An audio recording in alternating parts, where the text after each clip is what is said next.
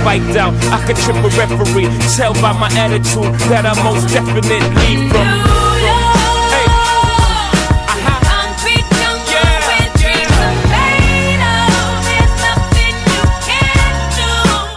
Hello everybody, hello and welcome to This Week in Startups. It's episode number 38. We're coming up on episode 50.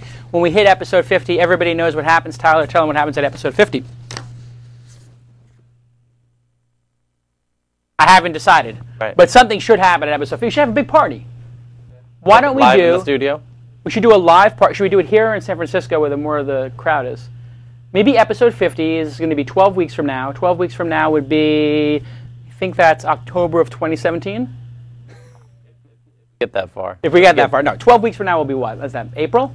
3 months. 3 months, something like that. So maybe if somebody out there is listening and they have a large space like an auditorium in San Francisco that we can use, maybe in Palo Alto, maybe Sunnyvale, if somebody like at a corporation had a conference center similar to, say, Microsoft's conference center or, I don't know, that seats 500 and they wanted to buy drinks for everybody. I'm just throwing it out there. If somebody out there has a big corporate center and they want to host the 50th episode, maybe we could have some big name on, you know, have some huge person on. But wow, the show's going great.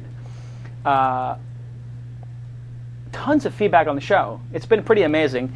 And the number of people watching live, the number of downloads is really increasing now. And people loved This Week in Android last week. It was a little bit, you know, it was first show, but we're going to do like 10 shows. So we're going to do all the niche shows that, let's say, Leo Laporte hasn't done. So I'm basically clearing with Leo of This Week in Tech. Hey, are you going to do an Android show? Leo says, no, we're not going to do an Android show. Do an Android show. So I was like, hey, are you going to do a cloud computing show? And he's like, probably not. So I think we're going to do This Week in Cloud Computing maybe next. And maybe one This Week in Search. So basically I'm taking all the niche technology shows that don't exist and trying to do them here with This Week In, which is a new company that we're starting with myself, Kevin Pollak, and another person who will be the CEO of that company. I'm not going to be CEO of it. I'm CEO of Mahalo, obviously. And we're going to try to do 10 technology-based shows. So if you have ideas for that, you can just send an email to me, Jason at Mahalo, or Jason at Calacanis, or at Jason. If you want to be the host of one of these shows, you can email me as well. Send me a clip. This doesn't have to be perfect. We would like the person to be in Santa Monica, and we're going to do, you know, what Leo does. A little bit of a crazy week last couple of days, no? Tyler? Yeah. There was this whole new device came out. A new device came out, everybody knows, that the new Nokia 2750 B came out, gorgeous.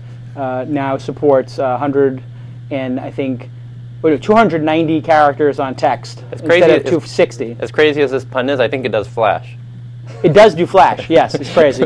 No, of course the iPad came out with a terrible name this week. And for those of you guys who know, who were on Twitter with me, there was a little shenanigans that went on Thursday night. Was it Tuesday night? Thursday. It's Tuesday night. Yeah. Tuesday night, because Wednesday was a big announcement. Yeah. So Tuesday night, I'm in bed with my wife, with London Athena, my 7-week-old. I'm exhausted. You can tell right now I'm exhausted. I mean, I've got about 8 pounds of makeup on, and you can still see the bags in my eyes. I slept 3 hours last night with the baby, and 7 weeks old. I mean, having a kid is the greatest thing in the world. You will not sleep at certain points, but it gets better, I'm told. And I have to believe that, because it can't possibly get worse than being up 3 times at night and sleeping 3 hours. I mean, I'm exhausted. Should I just host this? Exactly. If somebody else could host the show today. So if I do those long pauses where I go, you know what my favorite part was of what we were talking about? That's by Kevin Pollak. You know, he does that during his show, Kevin Pollak's Chat Show. Anyway, and the funny thing is when I do that, the guys think that the Ustream is frozen, or the people at home think the Ustream is frozen. So everybody starts reloading. Go, what's going on? Anyway, so for those of you who were on my tweet, you know what happened. I was tweeting like, hey, I have the Apple iTablet. I've had it for 10 days. It is amazing. It has 2 cameras in it, one facing forward, one facing back, so you can do virtual, you could do augmented reality video conferencing. Now, I made that term up while I was in bed on my Twitter at 1 o'clock in the morning or whatever, midnight. It doesn't exist, obviously, Tyler. Augmented reality exists. Video conferencing exists. I don't even know what augmented reality means, right? So then I say it's got a solar pad for charging on the back. No device has a solar. There's no laptop that solar charges. there's no such thing as augmented reality video conferencing, although I'm sure somebody right now is working on it now that I've mentioned it, which I guess would be you see my world, I see your world, and our avatars are layered into the real world or something. I don't know. You touch braids. You touch braids, and then it connects, and I see you, Tyler. Right. See you. Anyway, then next I say that it's got wireless charging. I say that it's got biometrics on each side, so it knows your fingerprint. It has facial recognition, so when you hand it to another member of your family, it changes the desktop instantly. An HD TV tuner and a PVR, and wireless charging, and then it's got a Farmville game that you shake it to seed the seeds, and then you wobble the thing to irrigate it, and then my livestock, if we had a mesh network of games, or livestock would go across all of them, and that Mark Pincus was going to be a part of the Steve Jobs keynote. And I go to bed. Phone rings at 6:30 in the morning. It's Mark Pincus. I immediately send it to voicemail. He's a friend of mine. So I'm not worried about it, but the baby's asleep, so I run out. I'm drinking coffee. I text him, I'll call you in a minute. I call him, he goes, what's going on? I said, what do you mean what's going on? He goes, everybody thinks I'm doing this keynote with Steve Jobs. I'm not doing a keynote with Steve Jobs. Does Steve Jobs want me to do a keynote with that? What's going on? I said, it was a joke. He goes, I know, but everybody thinks it's true. Did you see the journal? I said, I have the journal right here, and I pull it up on my thing, and there's a story in the journal where they list the 7, 8 things that I said were going to be in the iTablet. And I said to myself, who wrote this story at the Wall Street Journal? That's $1,000 in components. That's $1,000 in components. Okay, let's go through it. PVR, HD TV tuner. That's got to be $50 to $100 at that size. A DVR means you have to have a very large hard drive. That's got to be $100, whatever. 2 video cameras, $50 to $75 a piece. Now you're at $100, another $150. The biometric pads would be $25 to $75 each, and there's 2 of them. Wireless charging, that's got to be $50 for that component, $100 for that component. Solar panels have got to be $100. Now we're at $700, $800, $900 easily. It's not so much the cost; it's the size and the weight. Yes, and each of those components weighs a couple of ounces. And a tablet has to be under 2 pounds. The MacBook Air is 3 or 4. We're talking about 6, 7, 8 pounds worth of stuff.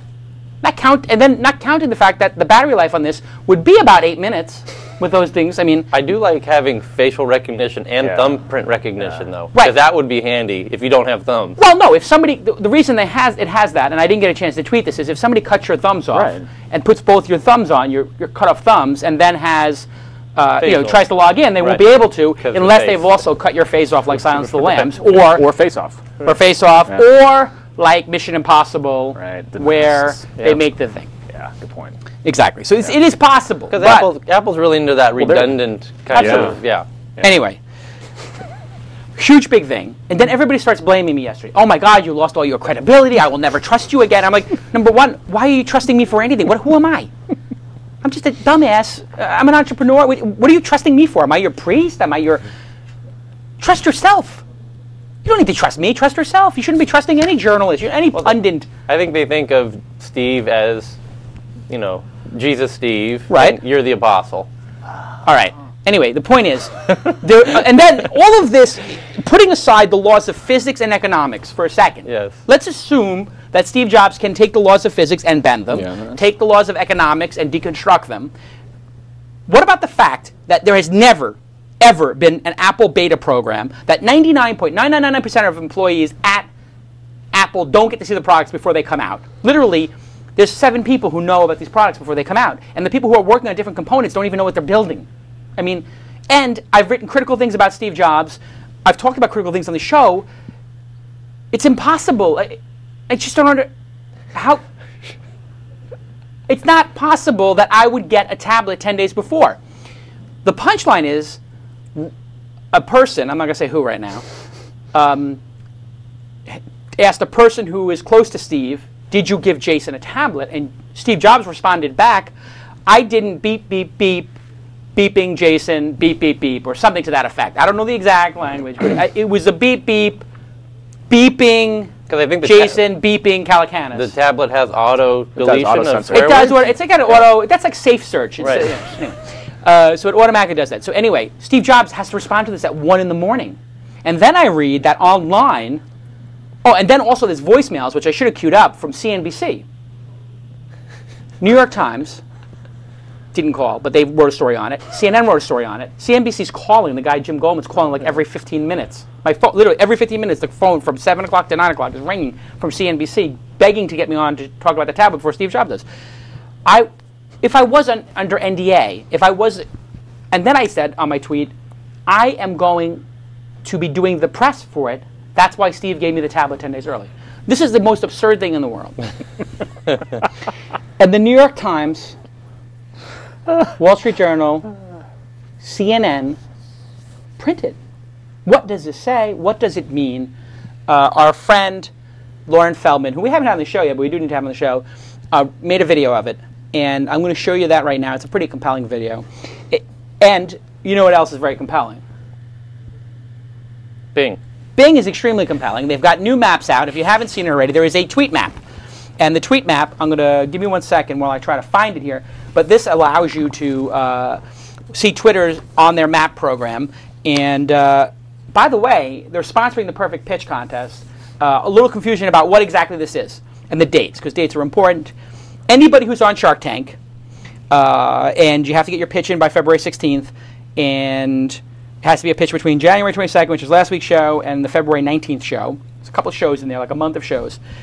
We're going to pick the best pitch. Myself, Tyler, Lon, whatever, the crew are going to pick the best pitch. If you win that best pitch, then the winner is going to get a half day of PR consulting with a Seattle-based ad agency called Creature.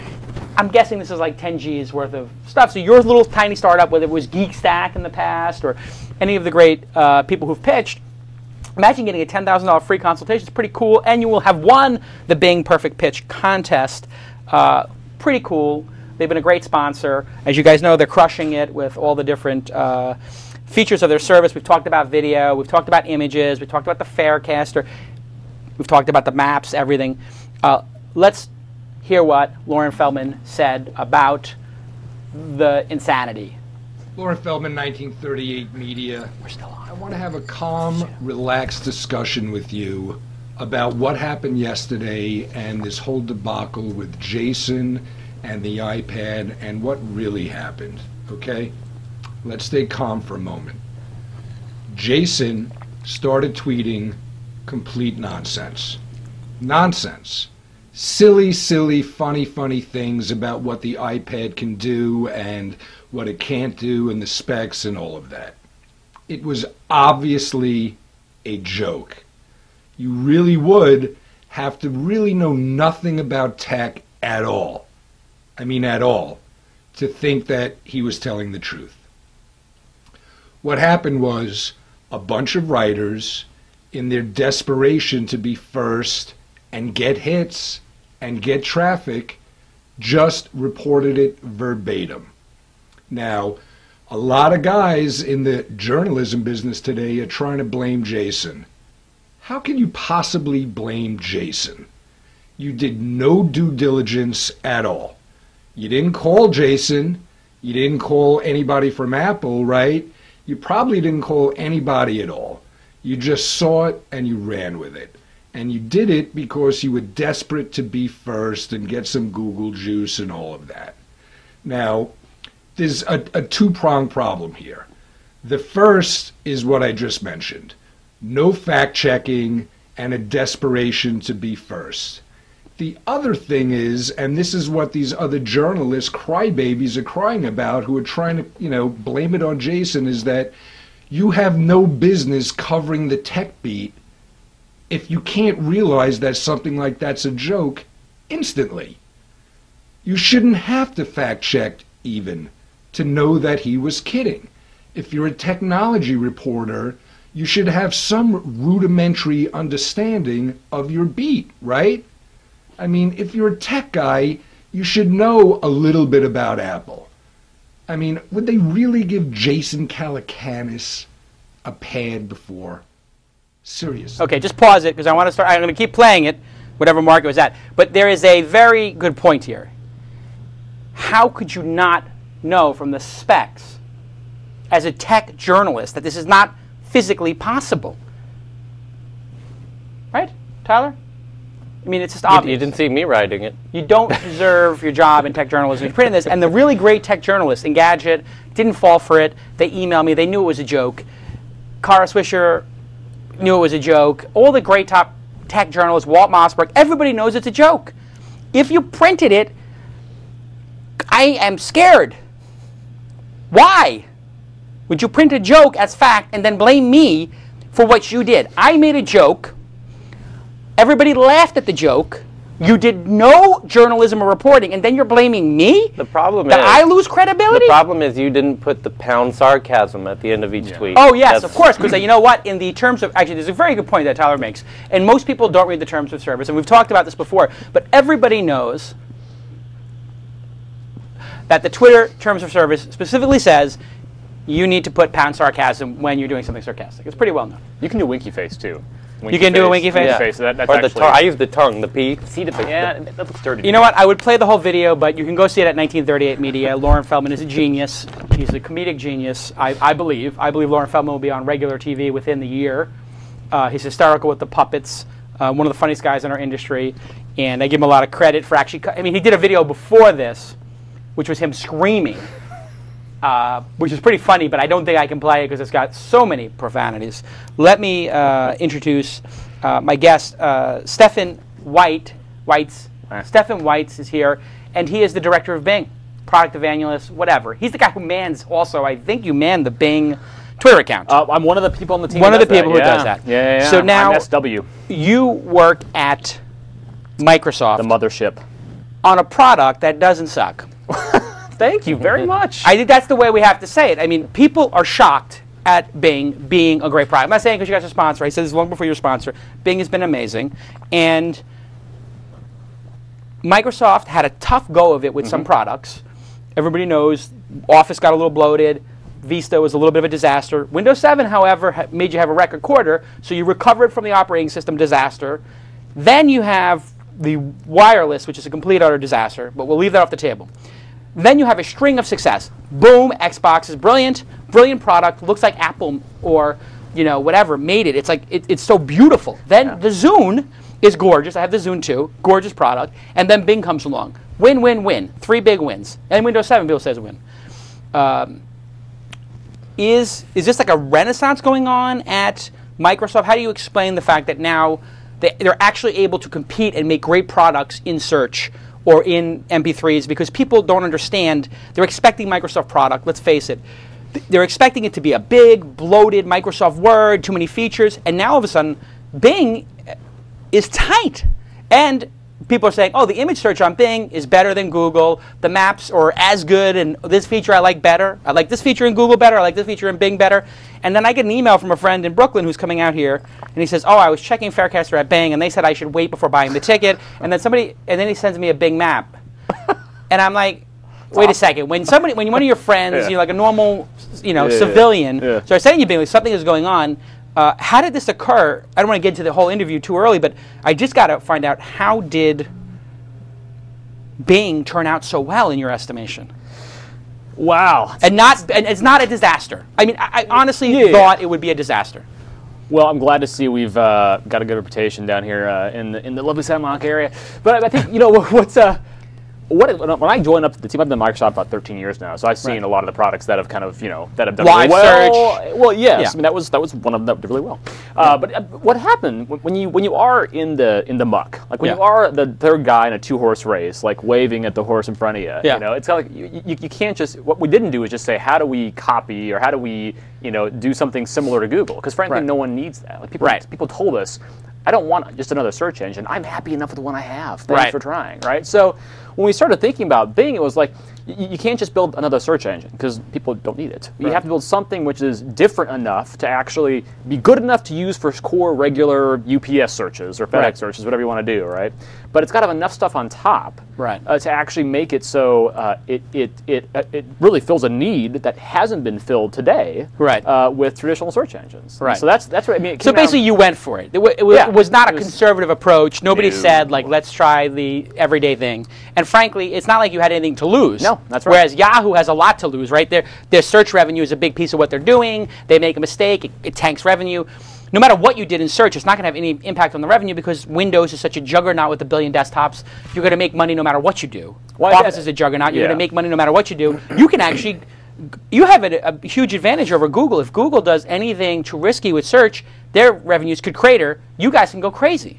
Well, you actually had a really interesting point, because when you do have under 10% share like we had when we launched this thing, you're right. We had a lot of flexibility to try different things without having to worry necessarily about, is it the exact right thing? And look, this is a fickle business. People are very accustomed to how they want to use a search engine, and so there is a lot of risk for anyone to actually dramatically change the user interface for search. But to your point, it was kind of like, look, you either do this, or we go home. Right. And if you go from 10 to 8%, who cares? Yeah. Better to risk going from 8 to 12 or whatever you guys have done. Exactly.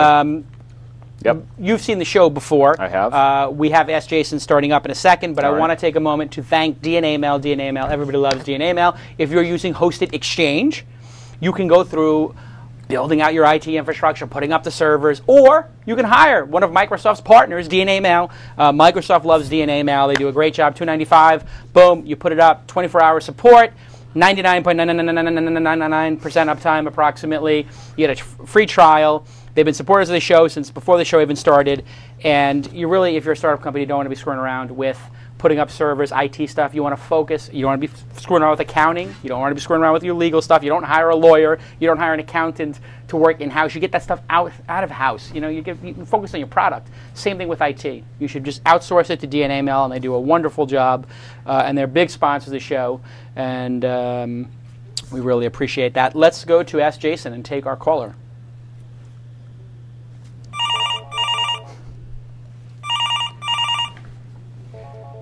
And Dwayne. Yes, how you doing? Call in from the 623. Where are you calling from? Actually, it's from Phoenix, Arizona. Phoenix, Arizona. I will be in Arizona in a couple of months for the Top Secret CEO conference by that big investment bank that nobody's allowed to say the name of. There's no website for. Anyway, I love going to Phoenix. Great, great place. And you've been listening to the show for a while, or is this you're new to the show? Well, I've been listening for a while. Actually, I was listening when you were talking about it with Leo, that you were going to be starting this up. So oh, wow. So you're a This Week in Tech fan. Oh, yeah. And you came over to This Week in Startups. You bet I did. That's awesome. That's why I always thank Leo. He really put me out there to a large audience, and always very supportive of his show, which you can go see at twitlive.tv. And he did killer coverage of the tablet, probably the best coverage. He had over 175,000 concurrent users at one point across five different services. By the way, MSNBC, I think, had 60,000 at that point in time. Wow. I mean, basically, Leo Laporte is his own cable channel now. It's pretty clear that Leo is going to get it to 250,000, 500,000 concurrent users in the next year or two. If he can get to 250,000 or 500,000 users, he's one of the top cable channels. Mm-hmm. It's pretty amazing what's going on. Mm-hmm. The media is imploding. Do you have a favorite guest from the show, Dwayne? You have a favorite that you liked? I think all the guests have been equally informative, and I couldn't say that there was a favorite because I think they all had the right attitudes and everything, and gave us the information that we were looking for. Okay, so you're going to take the diplomatic approach. I like it. I would have rather you said I would have loved Andy Duke, or I like this person, but okay, I'm going to let you go on that. No, it's. I mean, there are a few that probably stand out more, but I think the ones that you have been picking have been exactly the kind of people that us as the audience is looking for and listen to because of what they've done and what they've achieved and the steps they've taken. It's really great that we've been able to get amazing guests, and we really, to be honest, haven't had to try too hard. We ask people, they watch the show, they enjoy it, they come down to LA to do it, and if we do some shows out of San Francisco and New York and Seattle, we'll probably be even able to get better guests. I'm sure we could get Steve Ballmer at some point if he was available at the product launch or something like that, if we were able to get to their town and make it easy for them. But you called with a question. Let's hear your question. Well, my question is we run a nice little website here. It's called modders-inc.com. And what we do is we do customization for computers as a hobby, and we also maybe, do some for some companies and whatnot. But we seem to be kind of flat. We'll have little spikes here and there, but we always go back to the same old levels of visitors. And I'm trying to figure out, maybe there's something I'm not hitting right or doing correctly to increase it like on a monthly basis. Right. Because we'll have spikes, but then we'll flatten right back out to the same numbers we had before, and big spikes. And we've done a lot of things with a lot of big companies. We've done things with NVIDIA, 2 projects with NVIDIA, and Cooler Master, Thermaltake, Razer. I mean, the list goes on. Okay, so traffic's flat. How long has the site been around? We are going on to our 4th year, and really this is within the last 2 years we've really been trying to push it. It started off as like a hobby site, and now it's becoming more of a business site for us on our back end of it. Right. And it's modders, so these are people who modify their computers and make them better. These are hobbyists, sort of like, I guess, PC Magazine or Ziv had Extreme something. Extreme Gaming, I think, for a while. Or Extreme PC, or I don't know what it was. Maximum PC. Maximum PC. Yeah. This is this is like 5% of people own PCs, like to go crazy doing it. Now, there are 3 types of traffic you can get to your site. There's direct traffic. People type in your domain name. There is referral traffic, people linking to your site, and then, of course, there's search traffic. How does that break down for your site currently, percentage-wise? Actually, it seems to be pretty good. Search-wise, we probably get about 50 to 60% search from Google. Direct, we're probably getting about 20%, and then link-wise, probably 20-30%, and the other is just kind of other, wherever it comes from. Right. But we've tried to do the optimizations the best that I could do, and we seem to be good, and we maintain a really good level, but we just can't get to keep a steady increase. Right. And what is the monthly uniques? What is the daily uniques on the site? The monthly uniques, we're getting anywhere between 26 to 30,000. Okay. So the site has room to grow. Yes. And the good news is that your site is a couple years old, which means your page rank will be good. Your page rank for your homepage is 5. That's pretty good. Yes. It could be better. 6 would be better, obviously. 7 would be better. But that 6 or 7 is probably as high as this is going to go. There is this concept of a natural audience, that you can reach your natural audience. You have not reached it yet. I think there's a lot more people who would come to this. And I'm looking at your Quantcast ranking right now, and that's good that you have Quantcast on it. I'm sure you have Google Analytics maybe, or Chartbeat. Yes. Have you tried Chartbeat yet on your site? No, I haven't. I have not. Chartbeat's an interesting company that I'm an advisor to, and hopefully I can angel invest in out of New York. Brand new company. We use it at Mahalo, and what it does is, just like a tracking pixel in Google Analytics, it will show you what's going on in real time with your site. So you know when you look at Google Analytics or Site Meter, it's an hour old or 2 hours old, and you don't know what's going on right now. Chartbeat tells you what's going on right now, what pages are spiking, and from what traffic sources. Now, the thing that you're going to need to do is you're going to need to do a little bit of everything. You're going to want to work on your SEO. You're going to want to work on your original content and referrers. So how many writers do you have contributing to the site? Including myself, we have about 4 people. 4 people. And how many posts do you do per day? Well, we do a little nose posting, and we do have the forums. But basically, it ends up being just like our product reviews. Right. And that could be 1 or 2 a week. Yeah. So you're doing a small amount of content per week. You are doing maybe 20 items per month, plus whatever's going on in the forums.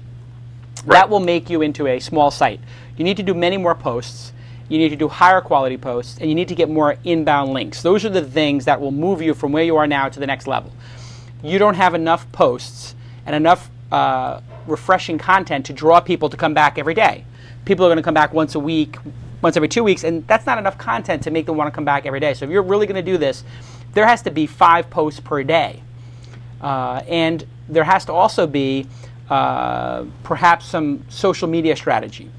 So what are stories that you can do that I will want to retweet? So this is the way you can think about this is would you vote for it on Dig? Would it make the Dig homepage? Would you retweet it? Would you post it to your blog? Outrageous stuff, interesting stuff, lists. The way magazine editors used to look at the cover of a magazine and they'd say, oh, what should we put, what headline? 27 ways to lose weight, 15 ways to get your guy to love you more and be romantic, whatever. In the PC case, it would be, you know, video card shootouts, maximum amount of storage, 20 terabyte drives, when are they coming, you know, all that kind of stuff. It could be funny stuff like watch this guy cook an egg on his processor, you know, and make a video. Setting a set a processor on fire. So those kind of gimmicky things, we did them at Engadget because they were funny and people loved them. So you need to have things that people will link to and say, oh my God, isn't that amazing and outrageous? Stefan, what do you think? Well, the other thing I would say too is there's quantity, obviously, but there's also, you know, I think about like DP review, right? So, and as a modder myself, as a guy who buys those Thermaltake, you know, fans, I want somebody who can give me all the details about that product. So I think of DP review. They got like 9 or 10 pages on a lens or on a camera. Yeah. So, and when I think to myself, I want to go do X, right? With photography, that's where I go. Right. And same thing here. If you guys can make yourself kind of the definitive place for modders to go get the in-depth stuff, not just the crappy SEO stuff that you see, you know, that's been recast across the web, I think that could also be a big help, because there's not a lot of great sites out there competitively that have a ton of this in-depth review for this stuff. And frankly, you know as well as I do, this stuff's expensive. Like if you fry your pro because you got the wrong fan, that's a really pricey proposition. So I think going deep would be good too. Exactly. Yeah. Yeah, because one of the things we have been talking about was like, okay, we're a modding site, so basically you mod your cases and really become maybe the case modding site for cases. I mean, really go into depth. I mean, we do the product reviews now, and the way we do our product reviews is we don't slam them out. It doesn't come in the door on Monday and the review is out on Friday. We take the product. I ask my guys, take them. If it's a mouse, remove the current mouse you have. Use this product for 2 or 3 weeks. Because as I do, like in the first couple of days, I love it, and then with a week, you say, this thing really sucks. Yeah. So we give real user reviews. I mean, that's one of our things we do with You should try to act as also a feeder to the bigger blogs, maybe in 2010. So there's already Engadget out there, in Gizmodo, and these other places that are large tech sites. They're not going to, at that site, do an obsessive compulsive, here's my impression of this mouse after 100 hours, and this mouse after 100 hours, whatever it is. And here's how to mod your case, and do this cooling thing for under X amount of dollars, whatever it is. They will, if you offered them, hey, do you want to rerun this piece? All we want back is a link, and maybe at the end, that we have other things. That could be a great link building strategy, and this is what the search engine optimizers call a link building strategy. So you could say, hey, listen, we're going to be doing one of these, we call it a burn-in review and whatever, and we just want to get some exposure for our site. They'll probably be more than happy to take it, and you only have to get 1 or 2 to say yes to make it worthwhile. That's a good point. So building links, building more content, maybe building some fun, outrageous, crazy content. What Seth Godin calls the purple cow, what other people might call something unique, memorable, retweetable. Work backwards from that. What would be the sickest, craziest, case mod you could do? Take some meme that's in people's thinking right now in relation to something in pop culture, and then attach it to what you do with case modding. So if Avatar is out, is somebody going to do an Avatar-related case? Boom. And somebody does that, and you put it up there with 20 pictures, of course you're going to get some links. And put it up on Dig, put it up on Reddit. Even if you don't make the front page, if you get inbound links from those 10 services and your 4 people voted up and post comments on them, it's going to create a little inbound link juice, which is always good. And then, of course, you get the retweeting effect. So you have a lot of work to do. But follow the big blogs and see what they do. The lessons are there in Engadget or Hackaday and these blogs that we started at Weblogs Inc. And it's going to be a lot of blocking and tackling. If it was easy, everybody would have the #1 blog. It takes years and resources. And so I think you're going to have to do more investment, and then you're going to have to find advertisers to fund that investment. It's a grind. Publishing is hard. It is not an easy business. You don't just get the traffic. But if you look at like Cracked as an example, those guys have just a social media focus. Mashable is they're the masters at social media optimization at Mashable. All they do is think, what headline is going to get retweeted the most? Apple tablet sucks. There's 18 reasons why I'm not getting an Apple tablet. The 17 reasons people don't get about why the Apple tablet is great. They had one on there, 8 tablets that are better than the iPad. That's the story that I want to read.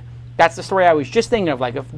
Aren't there better products than this already in the market? Boom. They anticipated that and got it out before anybody else. So that anticipation of what the market wants is good. So start thinking about what do the case modders want. If they really want to know about Drobo or RAID arrays, What's the sickest RAID array that could be built? Going in either direction. What's the largest? What's the smallest?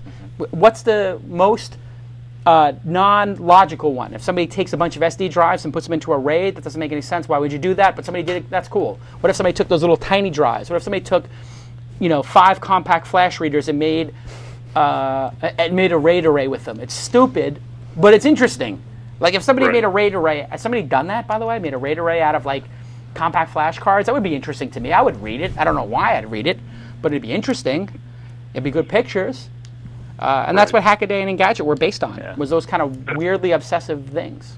I think it's be careful because you're going against the big guys, right? And you got a 4-person staff, right? And my assumption is this isn't your full-time job all the time. So sometimes if they're going to zig, you want to zag. And that's why I'm thinking maybe the alternative too is rather than go for quantity and just kind of competing with these sites is really just like as Jason said, pick a few things, go super deep, and make yourselves the canonical for case modders who want to create a Navi case, which I think I might do this weekend, actually, along with my CF RAID controller. I think we just filled Stefan's weekend. I'm done. I'm going to fries after this. I've had no fries. But now you know what you can do with all those card readers.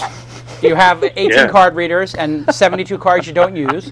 Make a RAID array, and then hook your iTablet up to it. I mean, that's the biggest fraud. This is why Steve Jobs is a bit of a fraud. He makes the iTablet, and there's no SD or compact flash drive. I wonder why that is.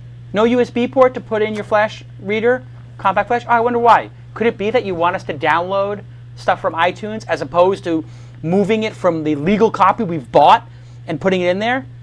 Oh, yeah. Well, they sell a dongle. I know. There's a $38 dongle to put a compact. You could have put a USB reader in like every other device in the world. It's unbelievable what he does and he gets away with. The reality distortion field of Steve Jobs is so great. I've got a USB port on my refrigerator, and name a consumer electronic device that doesn't have a USB port on it. Yeah. I got the new Braun toothbrush, USB device. Yeah. Well, I mean, obviously, I have to change the background on the display. Yeah, on the display. Right. I like to put my daughter picture right on there when I'm doing my. I mean, everything's got a USB device. Yeah. I mean, there are hot coffee. That's right. The warmers. The warmers are USB powered. Yeah, 5 volts. Steve Jobs can't put a USB thing in there. I have another tirade I need to go on for a second. Dwayne, do you mind if I could just hijack the conversation for 1 second? Go ahead. Okay. All yours, man. This is a message to publishers. And if a super fan could cut this starting now, it would be appreciated. Well, after I say it's appreciated. Now, if you are a publisher of a newspaper, magazine, or book, and you sell your products through the App Store, you are a fool. You are an idiot, and you are going to give your entire circulation to Mr. Steve Jobs. Let me explain to you why what you're about to do is destroy your entire business. As a newspaper, as a magazine, your business is predicated on having a relationship with a reader. That reader gives you their credit card number, their address, and their name, and their email address. And then you have a circulation department on the 32nd floor who sits there and obsesses about it. When somebody buys something through the App Store, you get nothing. Ungats, zero, zip, zilch, no phone number. You don't know who your own readers are. You have no relationship. You get a check from Apple that says, F you, you're a fool, here's your $82 minus 30%. Do not be an idiot. Only make your product available through the web browser. If you make the New York Times available through an app and give 30% to Steve Jobs and you don't know who your readers are, then author Sulzberger, Yeah, so. This is a message to Arthur Sulzberger. That's the title of this. And you misspell Sulzberger. Arthur Sulzberger, you're an idiot if you sell the New York Times through the App Store and give Steve Jobs 30% and don't know who your readers are. Do not buy into the Steve Jobs hype reality distortion machine. You will give away your entire business. The circulation department will have nothing to do. And then you will be beholden to Steve Jobs and his games. And his games include things like what he did to the music industry, which was, oh, you want to sell it only as an album? No. I will destroy the album because I, Steve Jobs, don't believe in it. I also don't believe in USB drives and other common sense things. Cut and paste. Do not buy into it. Tyler, what do you think? I'm on fire. This is what always happens. Every Friday, I get excited about something on the show. I go on a tirade, and you know what's going to happen. Tomorrow I'm going to write this in an editorial. Yeah. Then I'm going to publish it, and it's going to be ComScore, and it's my whole life gets taken over by this goddamn stuff. Yeah. I can't take it anymore. My wife is going to divorce me because all I'm doing for the 3 days over the weekend is going. I have insane OCD, so my OCD starts going insane. I can't do anything functional until I write the story. Yeah. Because it starts bothering me. You can see already I'm physically bothered by this. Like I was ComScore. Now I got to get it out of my system, so I write it and I send it to 19,000 people. Then 1,000 emails come back. Then the whole thing blows up. ComScore CEOs calling people, asking to have a meeting. There's a whole ComScore settlement going on now that I can't even talk about. There's going to be some settlement going on. It's just making me crazy. I don't know why I get worked up by it. It's like polar bears and penguins. There's a reason that they are on separate parts of the planet. You put them together. If you had the polar bears with the penguins, it would be chaos. Inside from Thailand. Jesus Christ. You're the polar bear. You got to stay up in the Arctic. Leave the penguins. Right. There's like 100,000 penguins just sitting there in a big mass. Yes. You'll go crazy. You'll lose your mind. And you make it go crazy. For some reason, it's making sense. Yeah. I don't know if it's a lack of sleep and then I'm delirious. So, Dwayne, I hope we helped. Yes. It's like polar bears and penguins. You'll figure it out. Everybody who's on the show, everybody who listens to the show, you have a blog.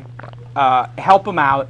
Write a nice blog post that you checked out moders-inc.com and you loved it. Tweet it. Do the guy a favor. We could probably get 100 inbound links to his site. Do something nice for a guy and help him out, And Dwayne, hit us at Bing too. Show us your site so we can see what it looks like, and we have ways. Yeah, the Bing folks might be able to help. Maybe they'll feature you on MSN. That would send 50,000 people in one day. Hey, I'm all for that. A little bit of a content partnership. See, we're making deals happen. All right, Dwayne. Good luck with it. All right, thank you. Good. That was a good question. That was a good question. Good question. Thank you to Ustream for sponsoring the show. You guys have been great from the beginning. Ustream's doing a good job. They actually stayed up and running. And I think there's a new feature on Ustream. You were telling me this. Is that public knowledge, that feature that you were telling me about? It's about to be. It's about to be. Yeah. Anyway, Tyler was telling me that Ustream is going Before Tyler tells me that I shouldn't say this, I'm going to say it anyway because I like to break news stories. Yes. And you know what's interesting? We had Philip on last week from Blippy, and he was telling us how Amazon was blocking Blippy, but nobody wrote that story. I'm shocked that it didn't come up on TechCrunch or Mashable that Amazon, the big open proponents of everything, open source and all this stuff, use the cloud, and they're blocking Blippy. It doesn't make any sense to me. So now I can't even put Audible on Blippy. They've timed it out because they don't like them authenticating. It's like it's my account. It's weird. Yeah. Anyway, it is. I think barely kind of open. They're gonna. You can charge for a live stream now. Right. I could charge the people watching to watch the show. So if you're enjoying the show this week, all 500 of you, enjoy it, 579 of you, because next week it's going to be $1, and I'm going to make $579, and then I'm going to give away. That would pay for all the next. That'd pay for the giveaway. Yeah. That'd actually be funny. Then it would be like a gambling thing. That's it. Everybody pays $10 to watch the stream, and then we give one person the $5,790. Dude, I'm loving this. That's got to be illegal. Nah. Is that legal? Yeah. Bing it. At least somebody's getting something. Bing it. Is that legal? The California lotteries, which has done amazing for the California school system. Right. I mean, the school system's making money hand over fist out of this. Haven't you noticed over the 10 years of the California lottery? Yeah, no, of course. Like they market it like the kids are getting this money. Right. How come it never gets to the schools? That always say that, and then it doesn't. There's some guy teaching his kid at home who's on the board of this thing, right. Having a good laugh out of all this. What a disaster. Anyway, Ustream is going to have pay-per-view, basically. And that'll be cool. Maybe we'll do a pay-per-view show. Maybe I will do one like how to pitch an angel investor, and we'll charge money for it, and people will pay for it. I don't know. It's an interesting idea.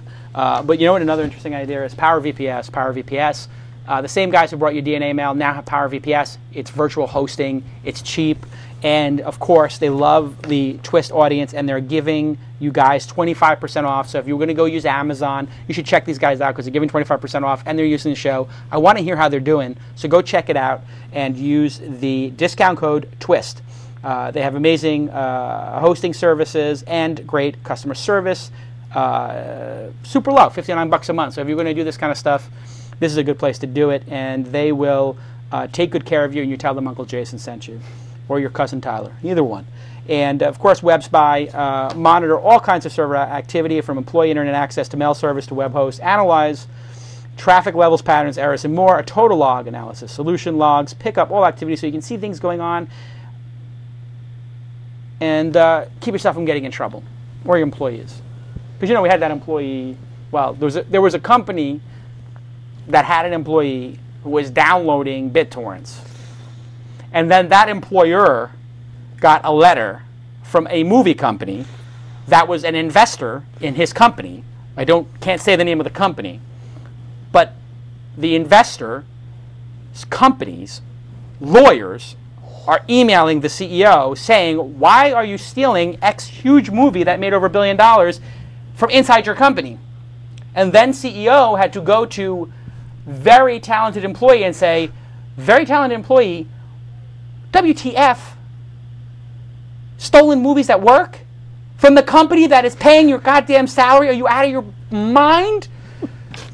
The person would have had to fire this employee, lose a good employee, and we all would have been appointed with WebSpy. Because you would have known that there were BitTorrents at work.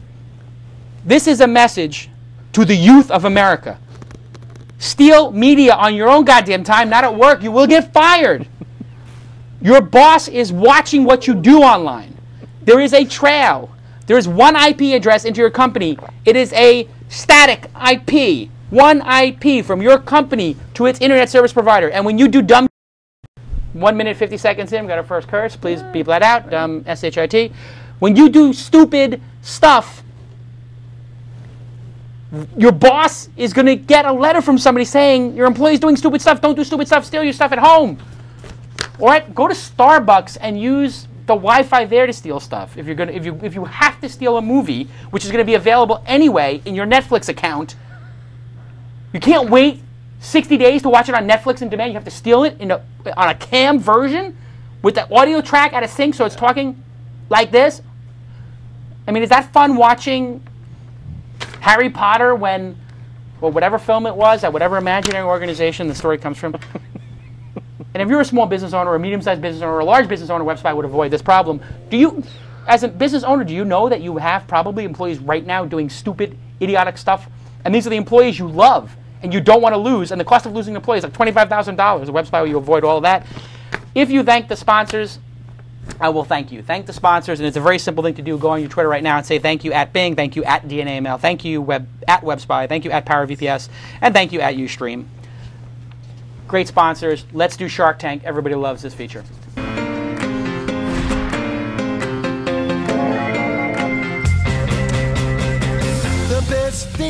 All right, here we go. We have it's such a long intro. It's a big bumper.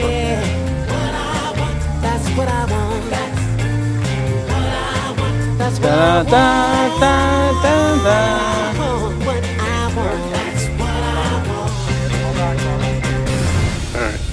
Hold on, Andrew. I know you're excited. Relax, Andrew.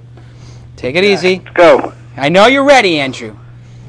From the 617, which I think is Jersey. What is 617? No, you're so bad at this. I'm terrible. What is 617? What am I? Where are you from? Boston. Boston. You're from Boston. Without the accent. With the Celtics. Congratulations on getting Kevin Garnett back. He looked terrible last night. But at least he's back. How was his Knicks? Oh, the Knicks. How are the Knicks? How are the Knicks? You wait till LeBron James comes next year and Chris Bosh. That's not the type of button you want to push. Oh, I'm sorry. How are the Boston Red Sox doing? I'm officially ruling this pitch as a failure right here. Let me tell you something. This pitch is not going well. I'm going to rank the pitch right now. Let me tell you something. How about ratings? What about the Yankees, huh? How about the Yankees? What happened last year? You got me there. All right. The wheels are All falling right, off. there we go. Don't. No, congratulations to the Celtics on winning 2 years ago. Was it 2 years ago that you guys won? They're still hungover. You won 2 years ago and never win again. No, congratulations for all your players now being over the hill and dominated by Kobe Bryant and Dwayne Wade. No, I think you guys got a shot this year. I think it's going to be Celtics, and my prediction is Celtics and obviously Kobe, plus 4 other guys. No, it's Kobe's All-Star team now versus Kevin Garnett's All-Star team. I mean, it's ridiculous, these two teams. They each have 3 All-Stars on it. I don't know if they all got in. Who got into the, do you know who got into the All-Star game? Is it Kevin Garnett, Paul Pierce, and Ray Allen? Is it 3 Celtics? I don't follow it too much anymore. Oh, okay. They're getting old. Okay. So somebody in the chat room, tell us what's going on. I know Allen Iverson gets into the, he hasn't even played this season he's in. Okay, so you are calling from Boston where there's 18 feet of snow. And you know what Shark Tank is. You get a chance to pitch. Bing has put up $250,000 that they're going to give to you if your pitch is over a 6 on average. No, I'm just kidding about that. Have it outside in the yeah, hallway. We have it outside in the hallway like it's a World Series of Poker. And some of these guys got a, what do they call that, handcuff on their wrist. Rondo is a reserve? Rondo? Rajon Rondo is a reserve? Oh, please, Rondo. That guy would be, a Rondo on any other team is a backup at best. That guy's not a starter. I'm sorry. You stand next to Ray Allen, you're going to get 6 assists. I get 3 assists watching Ray Allen play. Okay? I'm in the 5th row. I get 3 assists. Rondo's awesome. I shouldn't even look at the chat room. It's ridiculous. Okay. So, Andrew, you've been listening to the show for a while? Yeah, I've been listening to since you started, and I've seen most shows. Great. Usually watch the clips on YouTube. Yeah. And my favorite show has got to be number 23. 23. What is 20? That's vintage. That's when you have Show Your Gun and you're going against the Angel. Oh, Karetsu Forum Showdown. That's the best one. Yeah, that was pretty good, I have to say. And you know what's really even better? Is that those poor dumb bastards took the bait. I mean, that was just like, and this is a lesson for all entrepreneurs out there. When somebody who has accomplished nothing in your vertical puts a grenade at your feet, just kick it away. Don't pick up the grenade. Just knock it away. It's a grenade. Just knock it away, pick it up, throw it into the ditch. That's it. You don't pick up the grenade and go, what's this? Boof, and your face gets blown up. That's what Karetsu Forum did. Next week, Boulder. We will be having the first. This is next week. Yeah. I'll be at the Boulder Tech meetup. Yep. I'm going to speak for a couple minutes with Tyler. Yep. And next week we have the Boulder Open Angel Forum. Then we're going to do San Francisco. Then we're going to do Palo Alto. Then we're going to do Seattle. I got some Microsoft guys up in Seattle who want to do it. I got New York. We got London. We got Seoul. Lots of Seoul. We're also going to do it in Korea. And this thing's going to become a juggernaut. It's pretty clear, right, Tyler? Sold out. Yeah, we sold the 5 service provider tickets. So the thing's making money. Now we're talking with national sponsors. At this yeah, point. and now this is the crazy part. A law firm called and said, may we give you a large check to sponsor all the cities for the entire year? Jeez. And I'm like, okay. Like, I didn't know that. Well, of course we know that's going to happen. But the other guys are like, oh, we're going to charge the startups. Well, you know what I'm going to charge you for this pitch? Nothing. You know why? Because that's evil. Well, you're going to but you can only have a sponsor like that wants to do a worldwide sponsorship, a great law firm, if there's really good presenters with really good angels. It has to have integrity. And you can't have that integrity if the presenters are paying. Right? Yeah, if you lack integrity, you're not going to get one of the top 3 law firms in the world, which everybody knows the name of, that has some of the best lawyers in the world, tech or non-tech, say we need to be involved. And that's what these idiots at Karetsu Forum didn't get, is that there is a better way to do it. And people think short term. Oh, the startups are desperate, I should take advantage of them. As opposed to saying, you know what? The law firms are more than happy to pay to get access to potential clients. You know what it costs to do an A round in investing? When you get startup? The fees to the attorneys? Yeah. 30, 40? 30, 40 grand. That's exactly right, Tom. Look at you, learning stuff. And to do an A round is 10 grand. Look at him. He's so experienced now. It's been 3 years at Mahalo. You know he can tell you everything. He's a genius. He is, actually. All right. So anyway, if a law firm gets 1 client, let's say they get 1 or 2 clients a year out of this, and all the goodwill they build, it'll be a profitable thing for them. $6,000 for a startup company. Nonsense. Nonsense. 587 people watching. Wow. So is Karetsu still around, or did they Karetsu, they closed Boulder. They closed Boulder because they knew that there was a new sheriff in town. Yeah. And not only, I mean, this is the great thing. Integrity and success breeds success. It's chapter 8 in my book, which isn't written, but somebody offered me money to write a book. Chapters. Do we tell people? Should we tell people that there's another reality TV company that wants to do a show with us? I think you said enough. There you go. Somebody asked me last night at an event. Reality. Like this is crazy. This is the 4th time in 2 years that a reality TV company has come and said, "Jason, we want to do a show with you about startups." But this is, I think, 4th time might be a charm. I like these guys because they're thinking about it in the right way. They're not thinking like the Shark Tank, Burnett nonsense. Like, let's make it so super entertaining that it's just beat up on some. I don't want to do like beat up on some dumbass.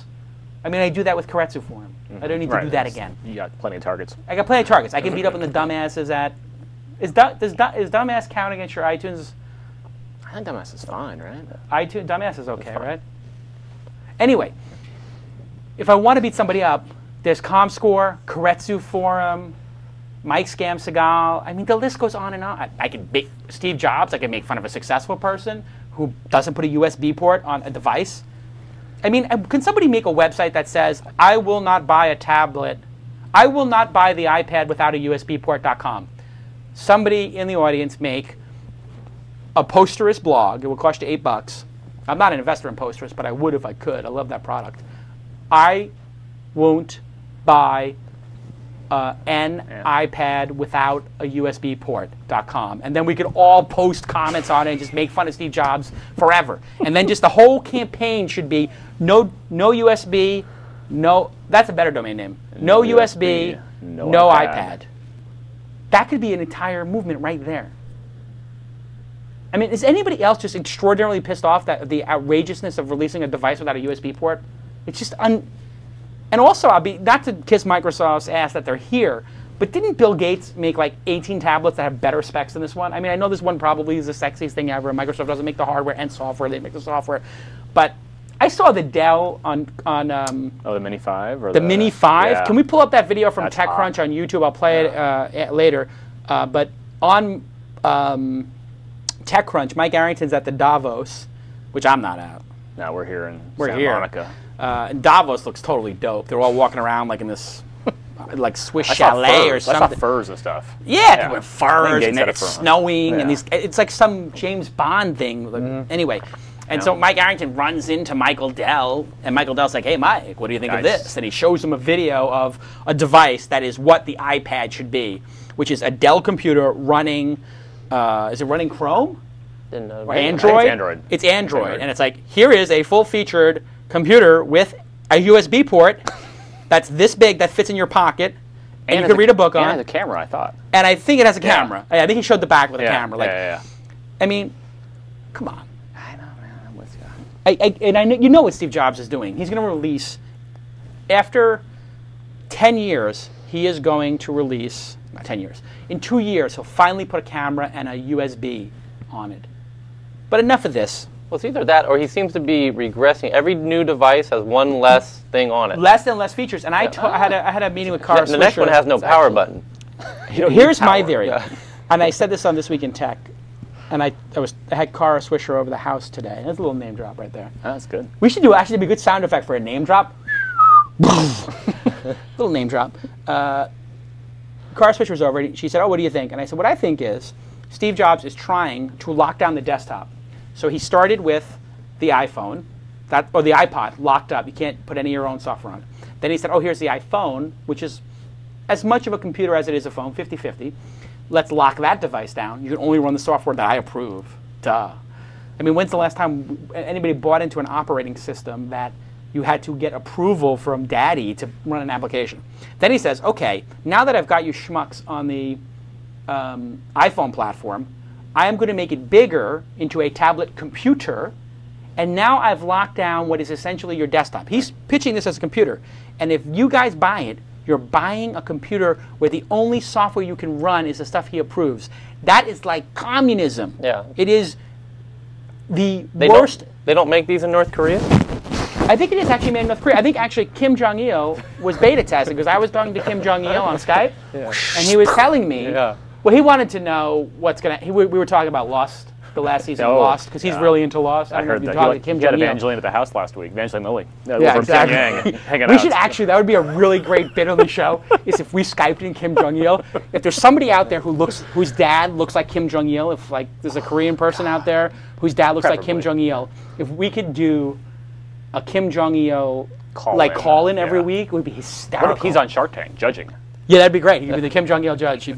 Okay, anyway, we've gone on a complete tangent. We got a guy to pitch, don't we? We still have a guy who wants to pitch. Andrew, are you still there, or have you given up on the show? Yeah, I'm here. Okay. Okay, so you know the rules. You have 60 seconds, and you're going to pitch us. I'm going to ask everybody who's in the chat room on Ustream. You go to ustream.tv, and you'll see the This Week in Startups on the homepage there. You click on it, you go to the chat room, or you can go to thisweekinstartups.com. Or you can, whatever. Anyway, I don't want you to rate the pitch before he pitches websites in the chat room. They're very funny. A little quick on the draw. Yeah, a little quick there. I mean, I think he put his things in there so he could be first. There is no first in this game. I want you in the chat room to judge two things on a scale of 1 to 10, the pitch and the product itself, whatever the idea is. So that's a 1 to 10. How did he do on a pitch? How did he do on a product basis? And Jorkos correctly gives him a 9 for patience. Andrew from the 617 Boston, you have 60 seconds, starting in 3, 2, go. Maroondoor.com is a create-your-own private social network platform like Ning for homeowners who live within homeowner associations. The undemocratic nature of homeowner associations limits the rights and voices of homeowners. Lack of communication is directly related to poor decision-making and management. A poorly run association diminishes property values and hurts neighbor relations. Maroon Door is all about bringing pre-existing real-life social networks online. That's it. Wow. Okay, very good. The quality of pitches is going up. The idea quality is going up. I would like everybody in the chat room, I guess I just maybe gave a hint at my rating, but I see a pitch of an 8 from Bowler Jim. I see Mashu gives it an 8 pitch, idea 9. Wow. Eric Eric gives it a pitch of 8. This is the highest scores I think we've ever had. I see 8, and 8. I see idea 9 from Eric. I see a 7.5. I see an 8.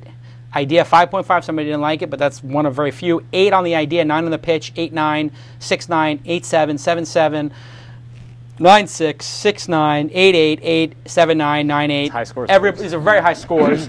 I think you nailed it. Let me let Stefan give his thoughts. You own a home? I do. Well, you're a Microsoft employee for 13 years. Yeah, you probably own like, what is it, 15,000 square feet? You own a condo, though. I actually own a small island. I used to own a condo. I used to own a condo, and the homeowners thing actually, you've nailed it. But I'm going to be a little contrarian here. I'm going to go a little against the grain. Well, give a score. We'd like to give scores. You want pitch or you want idea? Yes. Both? Yeah, yes, exactly. Okay, so on your pitch, on your idea, I'm going to give you a 9. On your pitch, I'm going to give you a 5. And here's why. Really? Here's why. It depends on the audience to whom you're pitching. So if you're pitching out to a seed or an angel guy, you came in almost like taken to the man, right? You're almost very negative. You come out, and so you've led with all the negative points of the product, right? I think I might have started with something a little bit different, which is actually, what are the benefits that people who join this network within their communities are going to achieve? Are they going to know when things are happening, when someone's on vacation, to get their mail, pick up their packages? I don't know what these things are, but it's been a while since I've been in a condo. But yeah, so I think I might actually, rather than say everything sucks and here's how we're going to fix it, which is one approach to take for a pitch, problem solving, and here's a solution. I might actually look for kind of the unmet needs of the people, how they can make their lives better. A more positive spin. Yeah. Maroon Door is up and running at MAROON, Maroon the color, Door DOOR. I didn't like the name at first, but I kind of like it. I thought it was Ruin Door. It's Maroon Well, Door. no, I like Maroon Door because maroon is a very interesting color. It's memorable, and door connotes home. Yep, I like so that. it's unique. It's a little bit long, but it's unique. And so I don't think I'm ever going to forget Maroon Door. It's a good name. I'm going to give you on your pitch. It was short, sweet, to the point, and got me engaged. So I'm going to give it an 8 or 9. I think that I agree that I didn't get the full what's possible. I would have said at the end, if I was doing the pitch, let's say I give it an 8, what would make it a 10 is sort of my obligation, my geary to you, is to tell you how I make a 10, is I think Stefan's right. If you said at the end, there's 3 main things we think people are going to get out of this that they can't possibly get out of the current thing, which is an independent voice, independent voting, and the ability to self-organize when they're not allowed to do it through the regular organization for things like holiday parties, which shouldn't really be part of the homeowners association, whatever. And so it's like that would have been the icing on the cake, is the opportunity. So it's like we solve this pain point, and here's the opportunity. So I don't agree that it's a 5. I give it an 8. But everybody has their right to disagree. Maybe a little low now. Yeah, maybe you're a little low, but maybe you know harsh, what? You're keeping him hungry because he might think you get a big head right now after all those scores coming through. That's true. Good idea. I love the idea. Yeah, Tyler, what are your thoughts? Love the idea. Love the idea. Love the idea, and I give him a bonus point for his brevity. But always a bonus point. If you get it point. done in 45 seconds, and you That's did it in about 35, I think, from what I saw. And it really would be great to have a stopwatch when we do this, so we actually can get the exact number of seconds. You always get a little bit of a bonus. If all 3 of us sitting here, the second he stopped, we went. Yeah. Yeah, it was like, great, because you had us. Yeah. Far better to do that. Yeah. Leave them wanting more. Yeah, the second, at some point in the 60 seconds, if you go over 40, whatever, at some point people will be like, I got it, go ahead and end it. Yeah. In their minds. They're not going to tell you verbally. Well, some people will. Wonderful insight. Right. Insight from Tyler. You don't want people. This is but it is. I'm going to give. This is one of the few times that we've played Insights from Tyler that it actually was valid. Somebody should make like a compilation tape of all the insights from Tyler, just with a remix and some techno beat. Yeah. But it really is a good point. You don't want their mind to wander. Once you've got them captured, end it. Yeah. It's just like, when you meet a beautiful girl, like when I was single, whatever. Right. You meet a beautiful girl and you have this interaction with her, and it's like, oh my God, this girl is amazing. And then you're like, hey, you want to go to the next place with us? And she's like, I can't, I gotta go. Here's my number. Boom, they're out. And you're just like, you can't stop thinking about her. I'm talking about back when I was in college or whatever, and I was running around New York City at Bungalow 8 like a maniac. It's like, that's the girl you remember. When I met Jade, my wife, like, she was leaving the party, and I was like, oh, what are you doing tomorrow night? And she was like, I have plans, but, I was like, oh, can I have your number? She said, yeah, and, it's like, you leave them wanting more. You leave them going, oh my God, what was that? That was just so engaging. Yeah. And I think you did that. Now, what can you work on? I'm going to your site right now, and the site looks like it was built in 1999. And it's a prototype. It's a proto. Okay, good. So fine. It's a prototype. There's a lot. Once you get into it, there's everything. You see more. Right. But yeah, it's just a prototype. Okay. And are you actually using it for a client? I see you got forums here, which is nice. nice. The thing is, I built it. Here's the backstory. I built it because I had a serious problem with my condo association. Everything was a mess, and nothing was getting done. And so I built a small site, and everything started coming together. And I also own a real estate company, and I figured out I could, kind of network my way in to people's lives and get referrals through it. Right. So it has like 2 purposes. Yeah. So it changed my association because everybody had a voice, and we discussed things and got things sorted out. And I was also able to get business from it. So there's 2 dimensions to it. I will say something really quick. You couldn't put that in your pitch necessarily, but that's a good kind of longer pitch. Is that personal insight that you had just then? That hooked me too, because now I'm like, oh God, you have a personal interest in this, and it's now I'm really engaged in that. So that was great. Yeah, and I think this could become. Well, that's why I'm calling in. I want to get it concise. Yep. I think that you have a chance to build something pretty cool on an SEO basis as well here. I'm looking right now at the site. You have Kelton Place condominiums, which has been viewed 11,634 times. I'm guaranteeing 11,632 of those came from Google. You are ranked number 19 for the name of this place, although you are naming the headers of your page incorrectly. You have the title of your page as the title of your website, not the name of the condominium. Yeah, that's a problem. So in your Google ranking, when you do a search for Kelton Place condominiums, this is SEO 101, your title is Maroon Door Real Estate Social Network Professionals. If you had put the title of your page as Kelton Place condominiums, join now, with a call to action, you would go up probably into the top 10. If you get people doing this and self-organizing, it's like I would call this the meetup.com of condo associations. That's good. Other people must have tried this. There must be competitors out there. Are there? Not really. I mean, there are people that go on Facebook and create a little group of their association. So people self-organize. Yeah. So I just thought to bring it under one roof and have a niche. I think you got a great market opportunity. Yeah. And so market opportunity. It is. How does it make money? So, like, if you look at a listing online, if you go, searching for a home and you want to see a condo listing, maybe I could integrate the Maroon Door into those listings so people could, kind of check up on the association site. And they can't see much, but, they can get an idea of what's going on. Okay, it's a great pitch. You built this company yourself. You own 100% of it, correct? Yes. I'm looking for an investor, so would you like to be in? I'm going to be honest. I need to know more about you and what you're capable of. My concern is, you're not an internet native. I tend to angel invest in people. Well, I actually have technical skills as well. Okay, that's good. So what I would say is Tyler does vetting for me, right? So you never want to try to get to Mark Cuban or Kevin Rose. You want to get to the person who stands next to him. So Tyler at mahalo.com, good person to sort of send it into and say, hey, I was on the show, whatever. When's the next OAF LA? Apply to the one in San Francisco, et cetera, because we're not going to make it geographically bound. We're always going to have like maybe half local or maybe 3 out of 5 local, 2 out of 5 not local. And then you get to meet us, and then the relationship starts. And that's what now this is actually a really great way to start. And I will say this. The perfect pitch contest is off to a pretty good start because we had a good one last week, or 2 good ones last week, and a great one this week. It's going to be pretty competitive, and I think right now you're the lead candidate. You did a great job, Andrew, and people should study this one because you've got a great idea that's simple, that solves problems, and provides an opportunity, and is not being done in the market. And what's your business model here? Is it just that real estate advertising is huge? There's a good local aspect to it, since the total operating revenue for all condominium associations in the United States is over $41 billion. So that's a lot of landscapers, plumbers, and everybody. Okay, so local advertising, yeah, I got it. You can actually make this a service too for those boards that actually do want to have something like this, a kind of an organized place to go. Depending on the board's quality, that you could even charge for the service to host it and make it more open. It could be a selling point for a condo that they use this service as a way to organize the community. Yeah. Great job, and we want you to check in and keep in touch with Tyler, and congratulations, you killed it. Good job. Nice job. Thank you so much, Jason. I appreciate it, and keep up the good work with the show. Thanks a lot, pal. We'll talk to you soon. And just a note, programming note, here's the CNN story on my laptop here. We could pull up.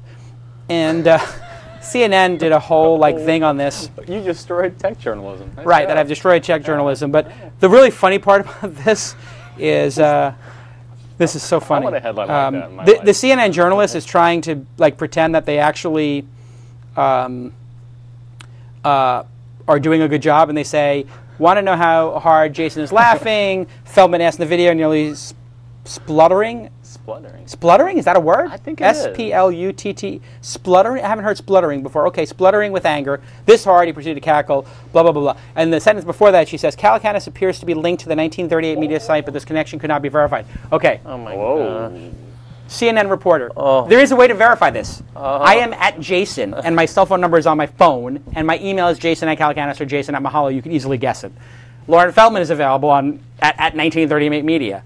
If you're a journalist at CNN and you say the connection could not be verified, you can easily verify it. It's called emailing or picking up the goddamn phone. Number 2, tough girl. I think it's a girl. Julianne Pepitone. He's taken it to the names. Julianne Pepitone, staff reporter, and you've probably been only there for 12 months. But I know it's the first job out of journalism school. But you could type in our 2 last names into Google, Calacanis Feldman, and see that I've been on 3 or 4 puppet shows with him. Obviously, we're friends. And you could look, you could do a Twitter search, and you could say, search for @Jason and @1938 Media in the same sentence, and see us talking to each other. And then you could establish that there is, in fact, some relationship, and you could actually verify that there is a relationship between the 2 of us. And what does that sentence mean? I mean, do you have a... I mean, it's just, it sounds like we're talking about, some negotiation between 2 companies, or the connection between Wells Fargo and Enron could not be verified at the time of the printing of this audio. Calacanis appears to be linked to the 1938 media site. You mean Lauren Feldman's site where he has puppets imitate people? Steve Ballmer? Ugh. Anyway. I think she's link baiting. Is she link baiting? Yeah, so that would be incredible. Yes. If Pepitone, I think she got you. I think she nailed it. Yeah, frankly. Yeah, The joke's on you, man. If Pepitone is razzing me here, then I give her credit. I have a feeling that Pepitone is a first-year journalist or a 60-year journalist, and either of those things is probably not good. Anyway, and on another side note, because the show is absolutely out of control this week, this is what happens when I don't sleep. One of the super fans, and there are a legitimate number of super fans of the show right now, and to qualify as a super fan, you need to look at the 8 qualifiers, which you can obviously get by emailing Tyler, and he certifies people as a super fan. You need to have at least 6 of the 8 qualifiers, which are only available through direct email to Tyler@mahalo.com to be a super fan and actually get the super fan badge, which then you can put on the inside of your jacket. Anyway, TWiST super fan membership aside, obviously this person who gets an 8 out of 8 for the qualifiers and is going to get their badge as well as the secret decoder ring. You can see here, no USB, no iPad. Oh! It's up already. We're not even. It is pretty. Look at the right hand side of the picture. Yeah, they got a picture of a USB port. It's like, dear Steve, this is called a USB port. Here's how it works. It's called a standard. Oh my God! I don't even need 2, honestly. Really? No. I mean, because I could put a. No, that's what terrifies Steve Jobs. That's what a megalomaniac control freak he is. And just as a total aside, you would think that the guy having I hate to bring it up, but if you have a near-death experience, you could lighten up on the control freakness. You know, we love you, Steve. We love you. When people found out you were sick, I mean, it was like John Lennon being shot. I mean, people love you, Steve. You can put a USB port on your device. We love you. We will not think anything less of you. You got rid of DRM in MP3s. Yeah. You could open up the App Store. You could put a little developer mode on an iPhone or on the tablet, and you click developer mode, let you load any application you want, and it gives you a 7-part disclaimer that says, if I blow up my product, iPhone, iPad, iTouch, Steve Jobs is not responsible, and I should have listened to him. Boom. Let's watch the Dell Mini clip. It's good to have clips in the show. I think it makes the show a little clips. Yeah. If we could see them. I wish Alex Miller were still here. I'm here with one of the Dell guys. You're the sales guy there, right? Sometimes, yeah. And what do you got? What do you have? This is the Dell Mini 5. It's an Android device, and it'll be out in a couple months. And what's the price going to be? It'll be out in a couple months. Can you see the back of it? There you go. It's got a 5-megapixel camera, 3G. What's the chip? What chip? Everything you want. ARM 11 chip. It's running Android, right? Yeah. Great. Thank you. And you're going to sell it to me for $100 now? No. It's a nice looking device. It's a pretty device. Got the 3G chip in it.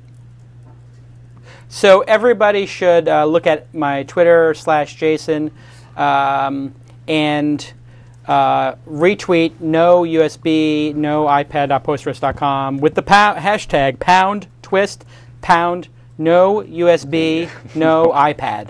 And I want to get no USB, no iPad trending.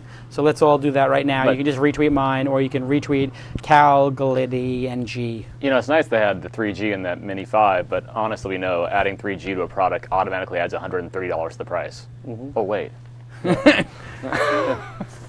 I digress. Yeah, exactly. And wasn't there supposed to be some sort of announcement about Verizon having a version of the iPhone, or maybe unlocking it or something? And the greatest part of the keynote was when he says that he. And by the way, to Emily and to Kenny, I'm just joking about Alex Miller not being here. I know it takes a second for YouTube to load. I'm joking. That's a little tribute to Alex, who's in the chat room. Makes him feel good, and then it makes him regret leaving the show after only 7 months. You know, he'll be back. I was making a point. Yeah, I think you're talking about the great thing about the video. Oh, the video. Oh, when he did the keynote and he says AT&T, it's available on AT&T, and everybody groans. Can we cue up the Steve Jobs keynote to the point at which he mentions AT&T? And can you guys check and see if it's audible? Because I heard through a report that the audience, somebody emailed me that the audience groaned when they said AT&T, but I haven't watched the whole keynote. So see if you can cue up. I think probably halfway through the presentation he talks about AT&T, $15 a month. whatever moment that is. I think he groans during it, and if a super fan is in the chat room, you can go do that as well. And already pulling up my my Twitter for a moment. My God, you guys are a bunch of pranksters. I love it. Everybody is going crazy doing hashtag no USB, no iPad. I mean, this is how we are going to actually. This is how Steve Jobs put cut and paste onto the iPhone. Everybody went crazy. It took 2 years of lobbying to put cut and paste on the iPhone. It took about 15 years for him to put a second mouse on a second button on a mouse. And you know what? It's pretty funny. You have to think that somebody emailed Steve Jobs at 1 in the morning the night before he's doing that thing, and he has to hear Jason Calacanis. I mean, that's pretty funny. I mean, you know, because I don't think Steve Jobs knows who. I've met Steve Jobs twice, both at the D conference, Wall Street Journal D conference. I don't think he knows who Jason Calacanis is. But at this point, I think he does. He now, probably does now. I think he knows who Jason Calacanis is. And now that the no USB, if that hashtag no USB, no iPad gets going, like all that has to happen is TechCrunch does a story or Mashable does a story. Can you email our friends over there, Tyler, and just point them to it, the hashtag or whatever, and just tip like 1 or 2? Or can anybody in the audience who knows editor at TechCrunch or editor at Mashable or editor at something or Bits? Everybody who's a super fan, if you're trying to qualify for super fandom and getting the patch that says super fan, TWiST and the secret decoder ring.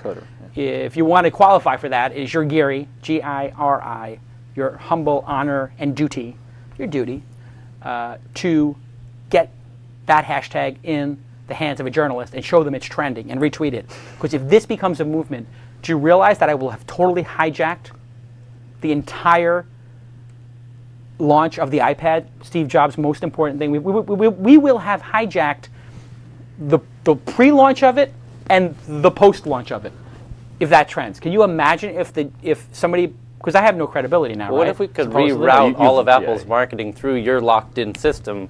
Yeah. That would be awesome. No, I'm basically, this is what, I am taking over the marketing function at Apple. Right.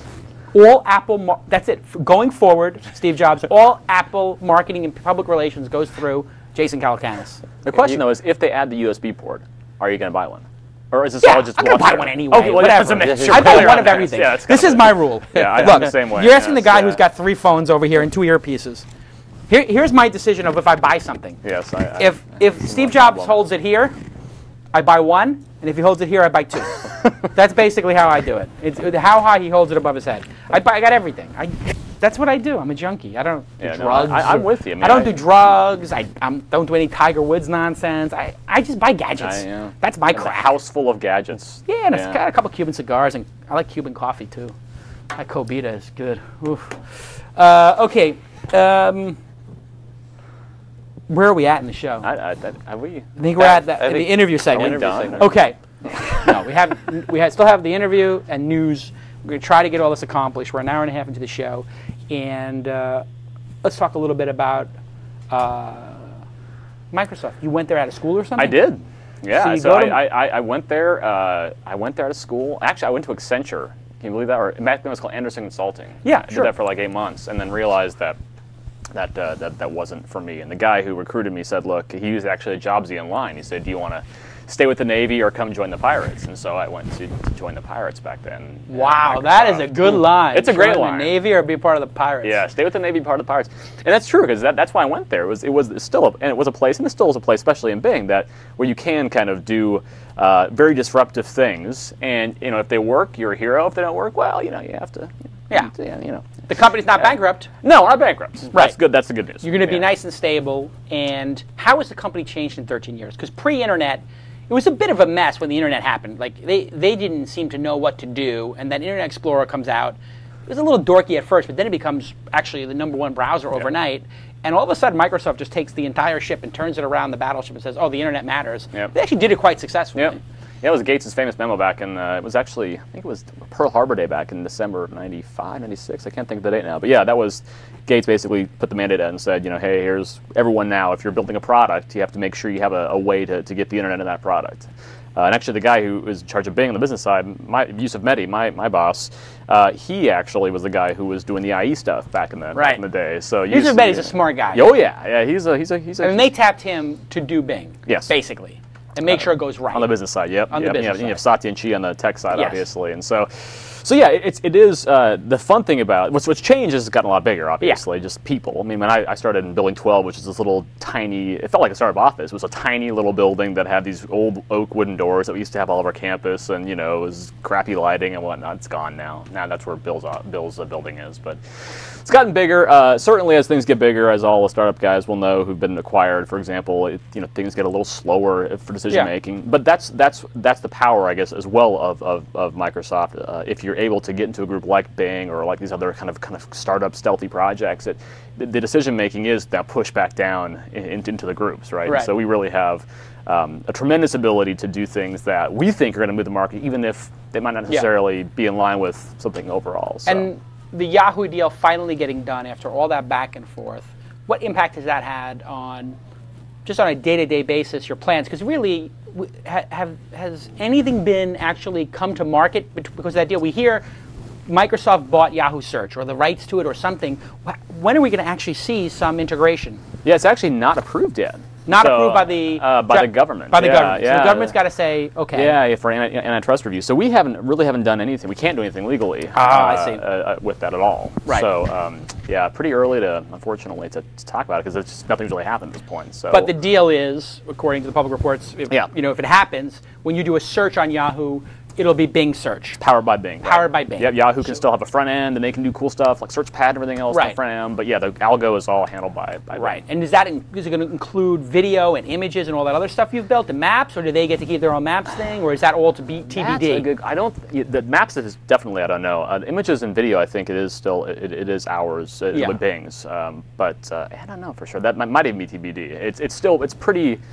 I know the big stuff is obviously just key web right now, right? And I don't know, that's a good question. I'll have to go find out. Someone, I'm sure, out there in my agency can tell me online, watching us, what the answer is. What has been the what has been the biggest success so far inside of Bing? What is the thing that's really, sort of, you guys have said, wow, that's clearly the biggest win we've had, and what's the biggest thing that was sort of a dud that you thought was going to get bigger than it actually did? Well, I think I'll start with the negative first. That's what we do at Microsoft when we look at things. I think the biggest thing that I thought was going to really take search a different direction was the categorized search. The ability when you do a search, we actually put categories on the left-hand side and break the page up into those categories. Right. Because it is when you do that against a traditional algo search, like you're like, oh, why isn't it always this way? So what you mean is comprehensive search, news, video, images, or do you mean? No. It's like if you do a query for Hyundai Sonata or something like that, right? Well, what we do is we actually look at the top refinements people do after they do that first query, right? Secondary keywords. Yeah, so they have like reviews and new and local and everything else. And people don't care. It's just not. Yeah, they don't see the left rail. They don't see the tabs, and they don't associate today the tabs with the grouping. So I thought it was going to be. I thought this is going to revolutionize you know what? search. It's interesting because obviously Mahalo doing human powered search, and we don't do the algorithmic side. We put content and Q&A around it, so we're sort of complementary. But when we did section based searching in our labs, people would talk about, wow, that's really nice that it's nice and clean and organized, but you're right, people will not make that second click. And I think it's because Google has just trained people that search is 10 links, and then you refine the search and you click something. How hard is it to crack the metaphor that for, prior to Google and now Google has continued of search is 10 links? I mean, it's really hard to reprogram people, no? It's really hard. In fact, we do all the eyes tracking studies so you can see how folks, how the eyes go across the page. And I think even Google released this a while ago. They did their own. But it is. People are very programmed to actually, they hit a page, they go scan down, they scan up, they scan over, and they're off to the races. And people have, I think as a computer science guy, what makes me most sad, I think, about just the state of search generally, forget brands, is just that people have, I think, kind of come to expect search to do a particular thing, which is really a URL, a keyword to URL map.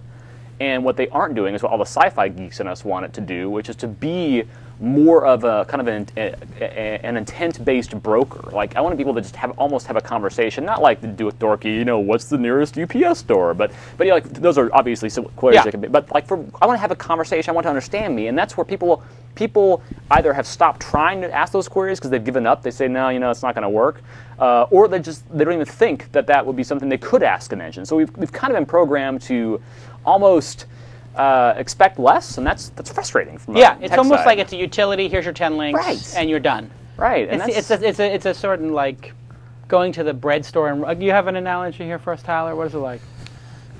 No, but brings up an interesting point, because when search engines originally came out, people had to sort of step back to learn how to do keyword speak. Right. And now people are used to doing that, and now we're ready for them to go back to where they really that's actually... It's like caveman talk. No, it's actually... That is an interesting insight, and I'll tell you why. I was going to actually try to finish my sentence and not do that. We have to get into a rhythm here. When the insight should be pressed and when it shouldn't be pressed. And I don't even know what it is, but it is a good insight. Don't do it again. Only one. If you're going to play the jingle, only one time per insight, please. That is a very good insight. People wanted to say it in natural language. Yeah. I'm going to recap what Tyler said. People would have liked to use natural language when internet search first came out. That didn't work. So they learned how to do Boolean search, and, ors, operators, cite, colon, this, whatever, or just nonsense like movie theater, zip code or zip code movie theater, now natural language search, semantic search, as some people call it, is actually getting ready for prime time. And now we have to deprogram everybody. Exactly. We're programmed to do it the wrong way. Yeah. It's a very valuable insight. Well, it's funny too, and I think don't do it. What's funny? It's very generational too. I look at and you have a child now, so you'll see this. I have a 5-year-old daughter, and she actually, when she walks up to the computer in the office, she actually asks it natural language questions, because to her it's like, well, of course I would ask it natural language questions. That's how I speak to people. But I think so. There's going to be this weird generational chasm between the young who are going to grow up with more of an NLP-based system, and those of us who have been around for 10 years plus with the internet, who have become programmed to actually do this caveman English or caveman language to trick the engines into actually returning links back to us. We have another breaking story. This is a special announcement.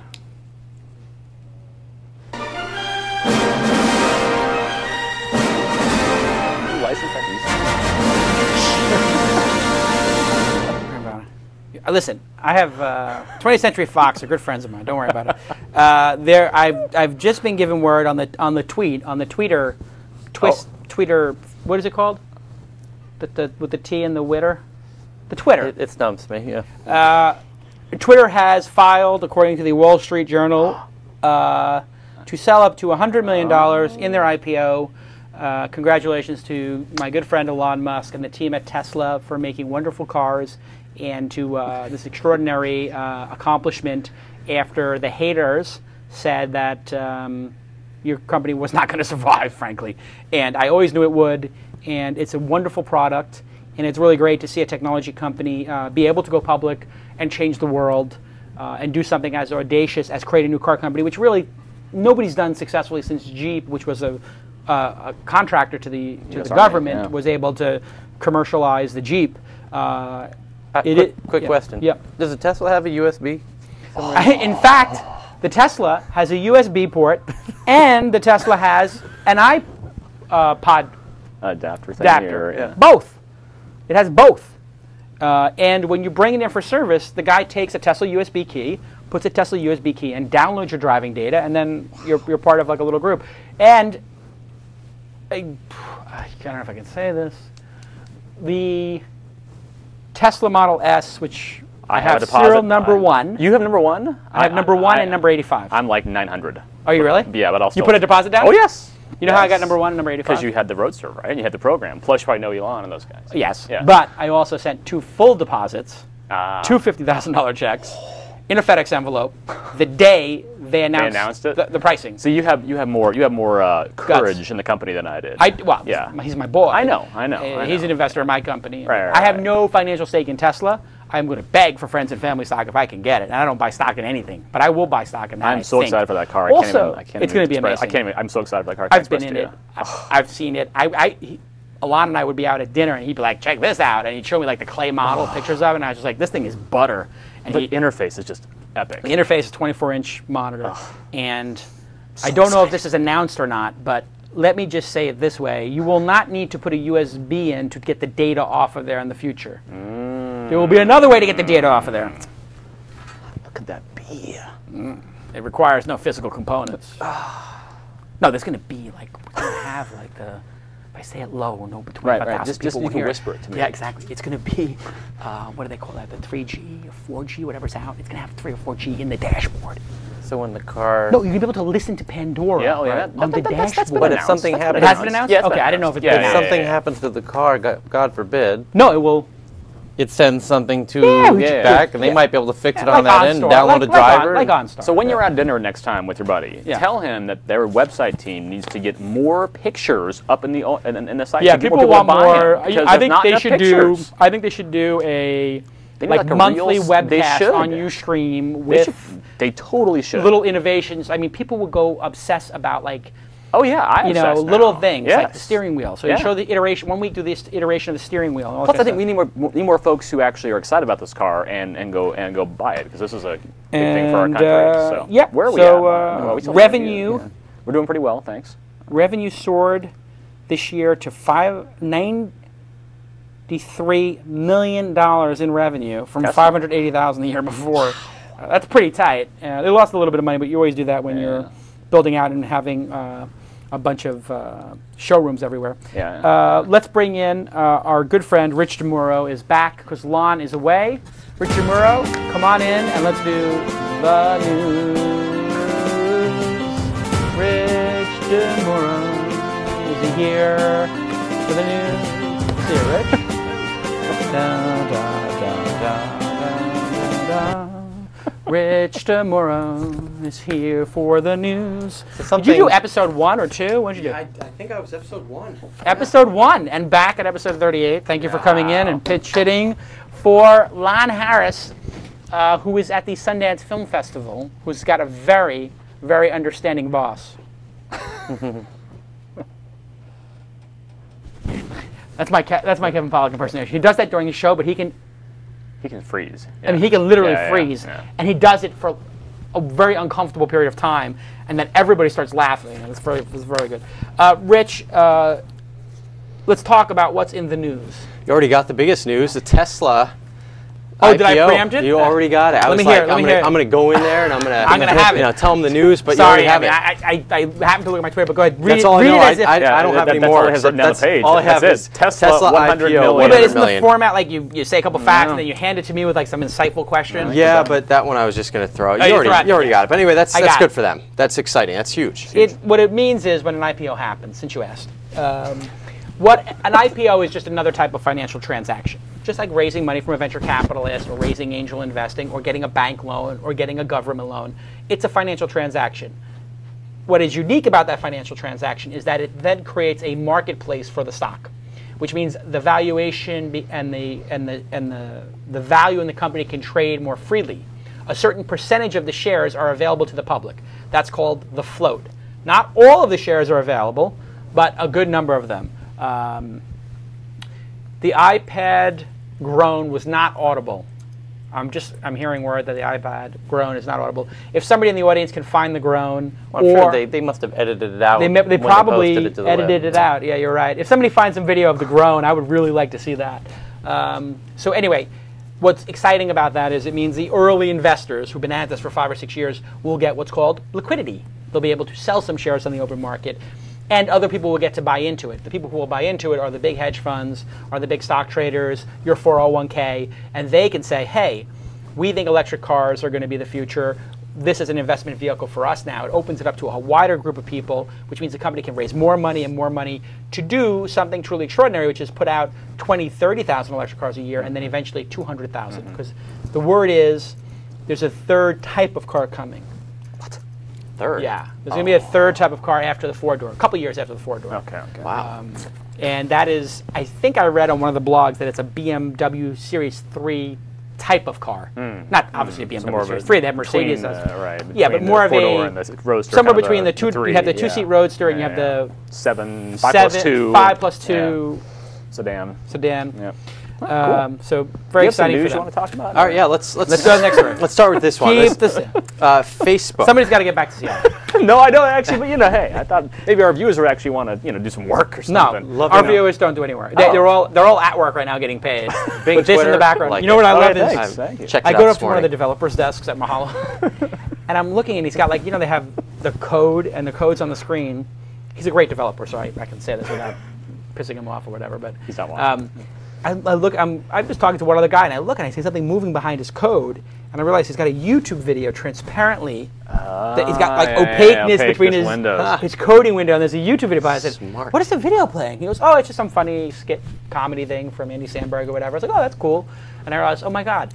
So they can play whatever videos they want and be playing like World of Warcraft behind the code.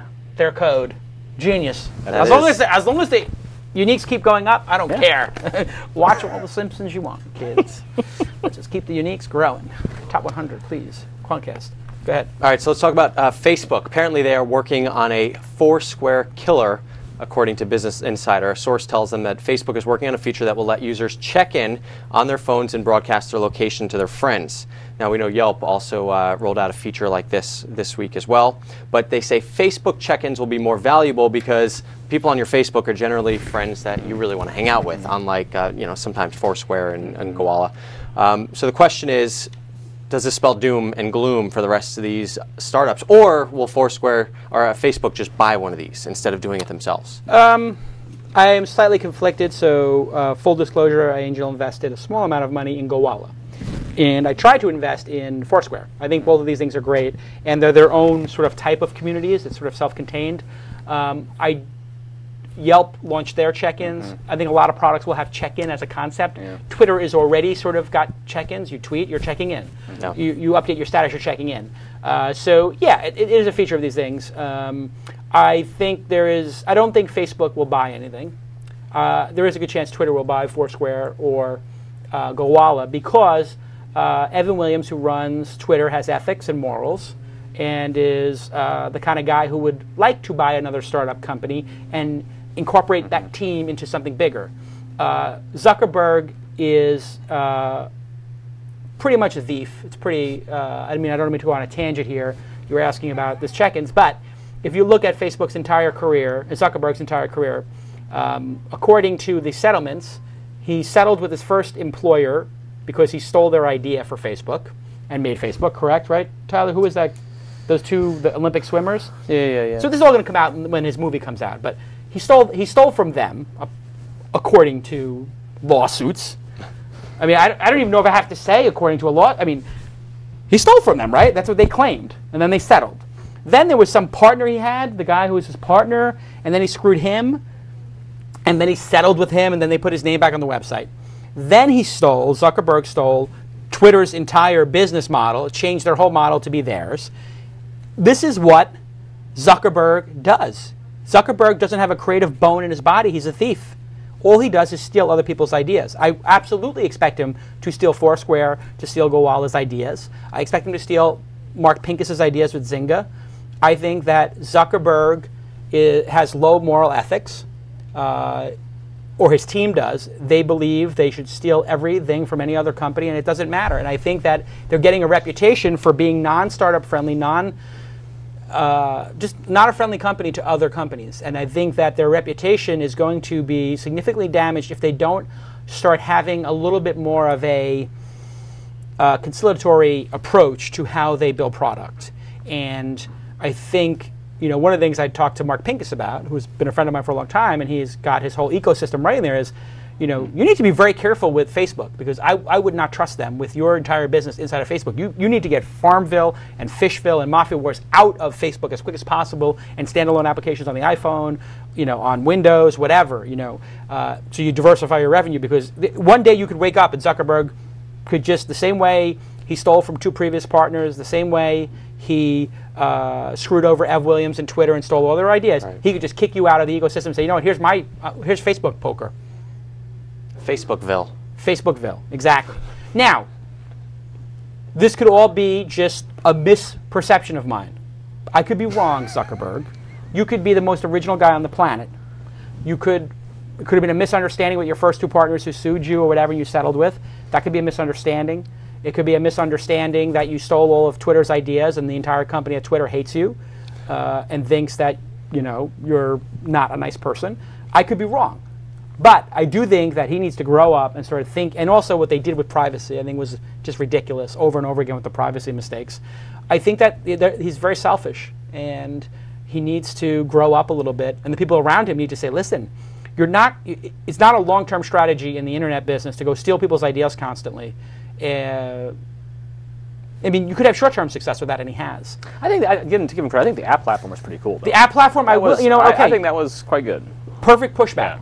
He was the first person to do that, and he said, very much like Gates did, a visionary thing, let's create an app. And in that case, he gave credit to Microsoft and said, I want to build the next Microsoft in a social networking environment and a platform. And it's probably why Microsoft invested in him, because he gave him such a great compliment. No, because it was obviously a good idea to invest in him. Yeah. But there's a thing in poker called overplaying your hand, and there was a saying that's very important from an important philosophical leader of our time, which is "Don't get high on your own supply," from Scarface. And you don't want to get high on your own supply. And I think Zuckerberg is he's teetering at that moment where the privacy issues and the stealing has to stop, and he has to start really thinking about what he does, because he's on a very big stage, and he's going to bring the heat down from the government with this privacy issues that he keeps, the settlement over Beacon. He's got 20 lawsuits now or whatever because of the privacy issues with the change of terms of service, where they just, you okay your way to exposing everything you've ever done. Canadians just yesterday launched a new investigation into it too. Right. So, I mean, this is why I'm saying, I'm not really beating up on Zuckerberg here. I've met him 3 or 4 times. He's a cordial, nice guy. I was at the TED Edge dinner, which is like the billionaires dinner at TED. I'm not invited to the TED conference for obvious reasons, but I go to the dopest dinner party there, which 40 people go to, and at the table was Steve Case, Zuckerberg, Ev Williams, me, and Larry Page and Sergey. It was pretty dope. That's nice. It's there's 2,000 people who go to TED, and then there's 40 people who go to the hottest dinner at TED. Wow. And I got into it, and I've been to it, and I'm going to it again this year because my friend John Brockman runs it from edge.org. Anyway, he's a nice guy. He's obviously very talented and hardworking, and I am, very happy for him with his accomplishments, and I hope the IPO goes great. But you got to be careful, man, because you're just right on that edge of people hating you. And as somebody who people hate, I can speak to credibility with this. There are Apple fanboys out there who hate me. You got to be careful. You can't overplay your hand. I'm not overplaying my hand with the Apple fanboys. They want a USB port too. That would be nice. Anyway, what do you think? You agree that Facebook has stolen their way to success? Yes? As a Microsoft employee. I have no comment on this particular. I'm sitting here kind of going, Stefan's what am I doing what have I got myself into being on the show? The Wall Street Journal's watching too, so whatever we say just gets they're just going to print it out. Exactly. And you'll be right in on it. Microsoft acknowledges and condones Calacanis' rant. Absolutely. Oh, God. That's the kind of cool thing about Microsoft, is that they have chilled out over the last decade. They're pretty cool about their public perception, and Gates is pretty chill, and Ballmer's pretty chill. About everything. They're getting better. Definitely. They used to be a little uptight. Yeah. Like Apple. Nobody's as uptight as Apple. All right, so let's talk about the worst announcement this week. The worst timing for an announcement this week. It was Yelp. So during the entire there was an announcement. Yeah, I didn't actually hear it either. Yeah. The whole iPad thing, they announced that they actually got up to $100 million in funding from Elevation partners. Yes. So now it's not $100 million cash. They didn't get. They got 25 million cash. Maybe you can explain this. So it was 25 million cash and then 75 million in stock that they can buy from their employees, or the investors can buy. Okay. What does that mean exactly? I haven't read the announcement. What it probably means is that they received an investment from Elevation Partners, which has a lot of money. That's the venture firm / private equity kind of firm that has a ton of money that Bono's involved in. And they probably have the ability to draw down more money if they want it. Okay. So just like if you got a loan, like a homeowner's loan for $100,000, they'd say, we have $100,000 here, and you can take another 100 if you want to. You have that option, at your option, to take it if you do. These other things kick in. So maybe that's it. I don't know exactly. But Yelp is a huge success. They're making money. They've got tons of traffic. They're in the top 100 sites in the United, or close to it. I think maybe they're 120 on Quantcast. So they're doing tremendous. They have a great team, great product, very defensible because they have all the elites and yeah, exactly. And so it's just done fabulously. And we have 3,500 viewers. What? Wow. Okay.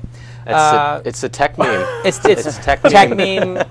Actually, maybe it's probably what it is. Did tech meme retweet it? We did retweet. Oh, okay. So tech meme retweeted it. So basically, Lon Harris, you're fired. Rich DeMuro of tech meme will be doing the news from now on. Thank you. If you bring 3,000 people with you every week, I'm dead serious. Lon Harris is done. It's what happens. You go 1 week. You go 1 week to Sundance. It's like a 7x increase in viewers. Snooze, you lose, Lon Harris. That's what Ryan Seacrest did to Rick Dees. Did he really? I mean, he was on the show like one day, and the next thing you know, it's gone. I mean, I'm not saying that, but I'm. So now we're accusing but you're not saying that. Okay, Mr. Seacrest. Now we're accusing Seacrest of thieving, Zuckerberg of thieving. Would you like to sit in this chair? Don't write that up. Would you be more comfortable in this chair, Rich? There's a prompter right there. Rich, if you feel more comfortable in this chair, just let me know. I was just making a point. That's what happened. But if you can handle this chair, Lon can't go on vacation. That's the thing. These famous stars can never go on vacation. No, that one of the users says it was 5,000 before the news segment started. So, but that was probably when you guys tweeted. You probably tweeted before you went on. I did. Okay, so there you go. Okay, so Roku. Roku. I don't have a Roku. Go ahead. Neither do I. So this is a little box, a little set-top box that lets you stream media. Most of you probably know what it does. Right now they stream Netflix, Amazon, Pandora, whatever. The device is about $100. They want to raise $30 million to start this 100-channel set-top service to compete with cable TV. So think about it. Makes sense. Over the interwebs? Over the web. So there's a little problem with that, though. Yeah, slight problem with the bandwidth there, but okay. Okay, but Comcast meter and everything else. Yeah, that is going to be an issue. But think about it, a TWiST channel. Why couldn't you have that tomorrow? Where you just, I sit there, I tune in my Roku. TwitLive.tv. Just goes all day. Awesome. So smart idea for them? Might be a cool idea. Yeah, it's a great idea. I just don't know that it's practical that if they get 1 million people with this, it would shut the internet down and they would be blocked. Well, just the fact that Comcast in many markets actually is they're going to throttle it at a certain point. Some kind of cap. How do they get around this? This is their business, is to stream. Well, can they do that? Streaming, if somebody, let's say somebody owns this device and they watch 10 hours a month, that's one thing. But people watch 5 hours of TV a day. Right. That means you're talking about 15 times the amount of usage. So I don't think this can work unless they put something in head ends, like servers, and they have those things looping. You know, so you basically, it's called multicast. Is that what it is? Multicast technology, which Internet 2 has, I believe. Somebody can correct me if I'm wrong, but people have been talking about multicasting for a long time, which is you tune in and you have all the streams. You tune into a fiber line or something, and all the streams are already there, and you're just sort of tapping into them. Like Fios. Yeah, exactly. Yeah. So okay. But I think the head end could be that's an interesting idea. Tough for a small company to go to all the head ends around. It sounds like an interesting idea. Love the idea. I don't have a Roku unit, but I can tell you this: I do have a Mac Mini attached to my screen. My Samsung 52-inch OLED, whatever. It's an LED. It's not OLED. It's an LED, but they say it's a fake LED. Yeah, that would not be economical. Yeah, it's an LED. And I also have Netflix on my Samsung Blu-ray player. However, I use the Mac Mini because it's easier to go through the interface and put things into the watchable queue. So, and then I also go to Hulu and watch stuff, and then hit full screen. Or you can go to YouTube now, like we discussed last week. And so I think this idea of a device that does this is replaced by the computer that's attached to your thing. And Microsoft has Windows Media Center, which a lot of people love, and it's a pretty dope product as well. So and the cool thing with the iPad, you can watch all the Hulu stuff full screen. Oh no, wait. Oh no, wait. Oh yeah. You're not yeah, they don't support that. Oh, I'm sorry, they don't. Oh yeah. Okay, hold on a second. Maybe we should. I need somebody to create another there you go. blog for me. No Flash, no iPad. No justice, no peace. No Flash, no iPad. Somebody get the domain name no Flash, no iPad, no iPad. Put it on Posterous, and let's start a second movement, which is #pound no Flash, no iPad. Let's really stick it to Steve Jobs, even though it won't work. Next story. Okay, the Flash blog I think had a funny thing today where they had like the iPad with like 5 or 10 websites, all with that little. Oh, the little blue block. That's a blue block that says you need to install a plugin. Adobe owns Flash, right? Yeah. That's a little Lego that Steve Jobs gives to Adobe to F with them every time he breaks their business.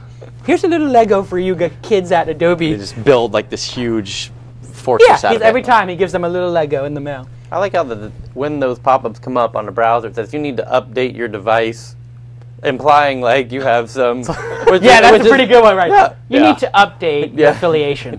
Yeah. Well, you got some antiquated technology. You need to update whatever. It's unconscionable, and these Apple fanboys and apologists, which I include a large swath of the press in, they're like, oh, it's good looking and it's got a nice case. You know what? I have to be honest, like, here's the case of the Google phone, and that's a pretty sweet looking case. It didn't come from Apple. That's as good looking as an iPhone case.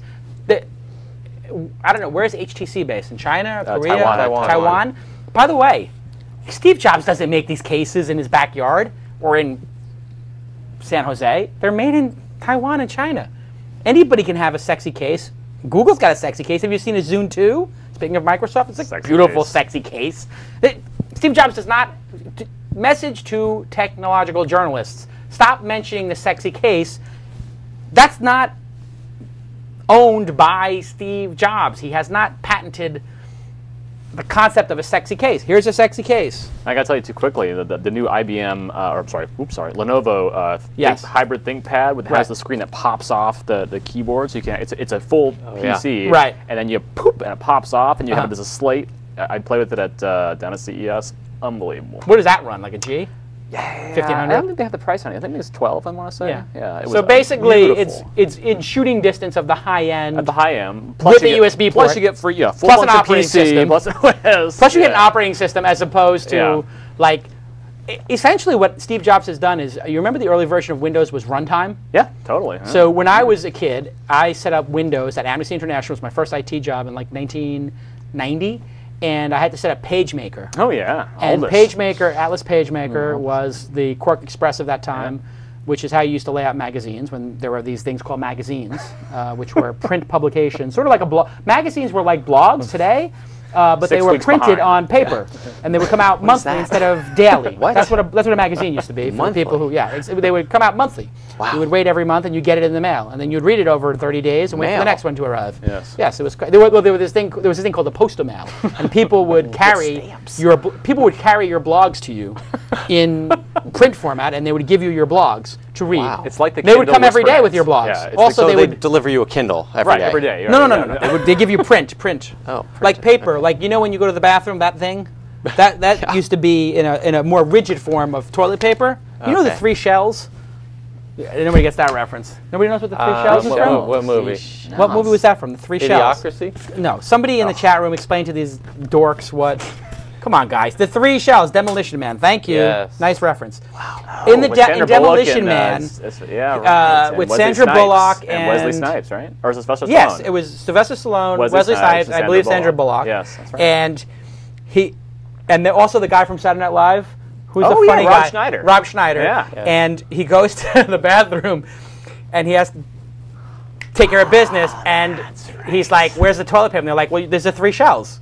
And he's like, "What do you do with the 3 shells?" And they also laugh, "What do you do with the 3 shells?" And you're like, "What do you do with the 3 shells?" And they're like, "The 3 shells!" And it's 3 shells, and I guess you take the 3 shells and you aim them somehow, and that was magic. Yeah. And then every time you curse in the scene, somebody pull up the scene from YouTube. We'll play it at the end of the show of the 3 shell scene. It's got to be on YouTube because Google's stolen every piece of video that belongs to a movie studio already, so we'll prove that point in about 10 seconds. I've alienated the entire tech industry in one program. What happens when you have a 7-week-old and you have not slept?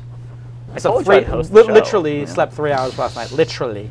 Anyway, so every time you curse, you get a ticket, and there's little dispensaries everywhere. Yeah. So he's like, the three shells are BS, and it goes, "You've been fined for using the term," and he's like, "You know what? You're a mother beep and beep and beep." It goes like 5 pieces of paper. He takes all 5 pieces of paper and he goes to the stall. He's gonna use the tickets to wipe his butt. There you go. Pretty funny. And every place to eat was a Taco Bell. That's right. Remember that? That's right. Demolition Man was a good movie because it really had. And you remember when he crashed the car? The foam. The foam. Yeah, I always wanted that though. Yeah, it just went boof. Rich DeMuro's writing down Demolition Man. I need to rent this one. I guess I haven't seen this. And Salt is Illegal. That was good too. Yeah. Oh, I forgot about that. Oh, that was so great. My car turned into cannoli. What a good film that was. You know what? Even bad sci-fi is good. I agree. It's like pizza. And I'm taking the Mahalo like team. Battlefield Earth. I got 30 tickets to this theater called the Golden Theater. What is it called in Pasadena?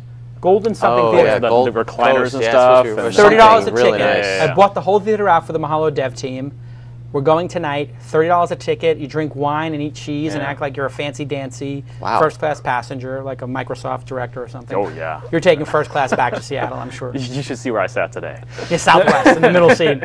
Seriously, like, you can go first class if it's over 5 hours, right? No, not domestic. No. We all. Oh, but international, you can go business. Not any. Well, it depends. Not as a director level. It's not even level so much as it is how often you do it. So, but we pretty much banned business class travel. Yeah.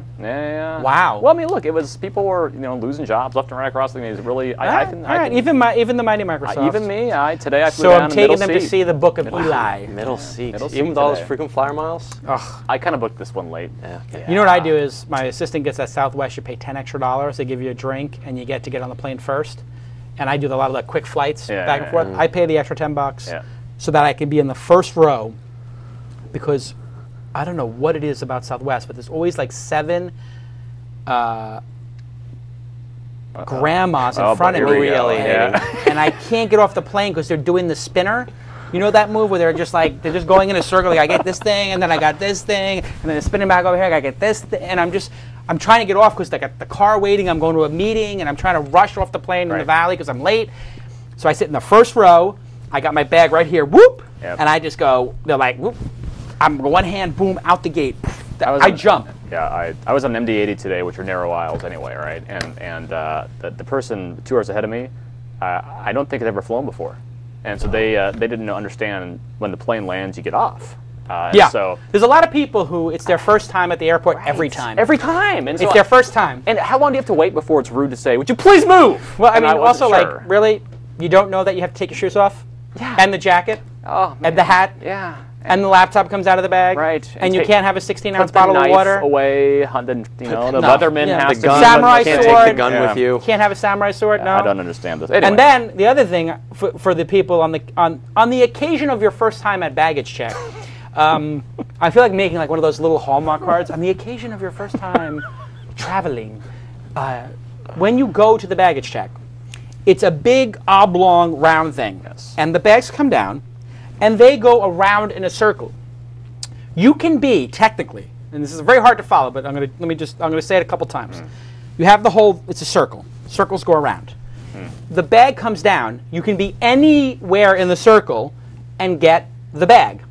If you happen to miss it, there is no need to jump over my shoulder while I'm reading my BlackBerry, knock it out of my hands, across the thing, have it shatter into 3 pieces while I'm in the middle of an email to a very important person to get your bag.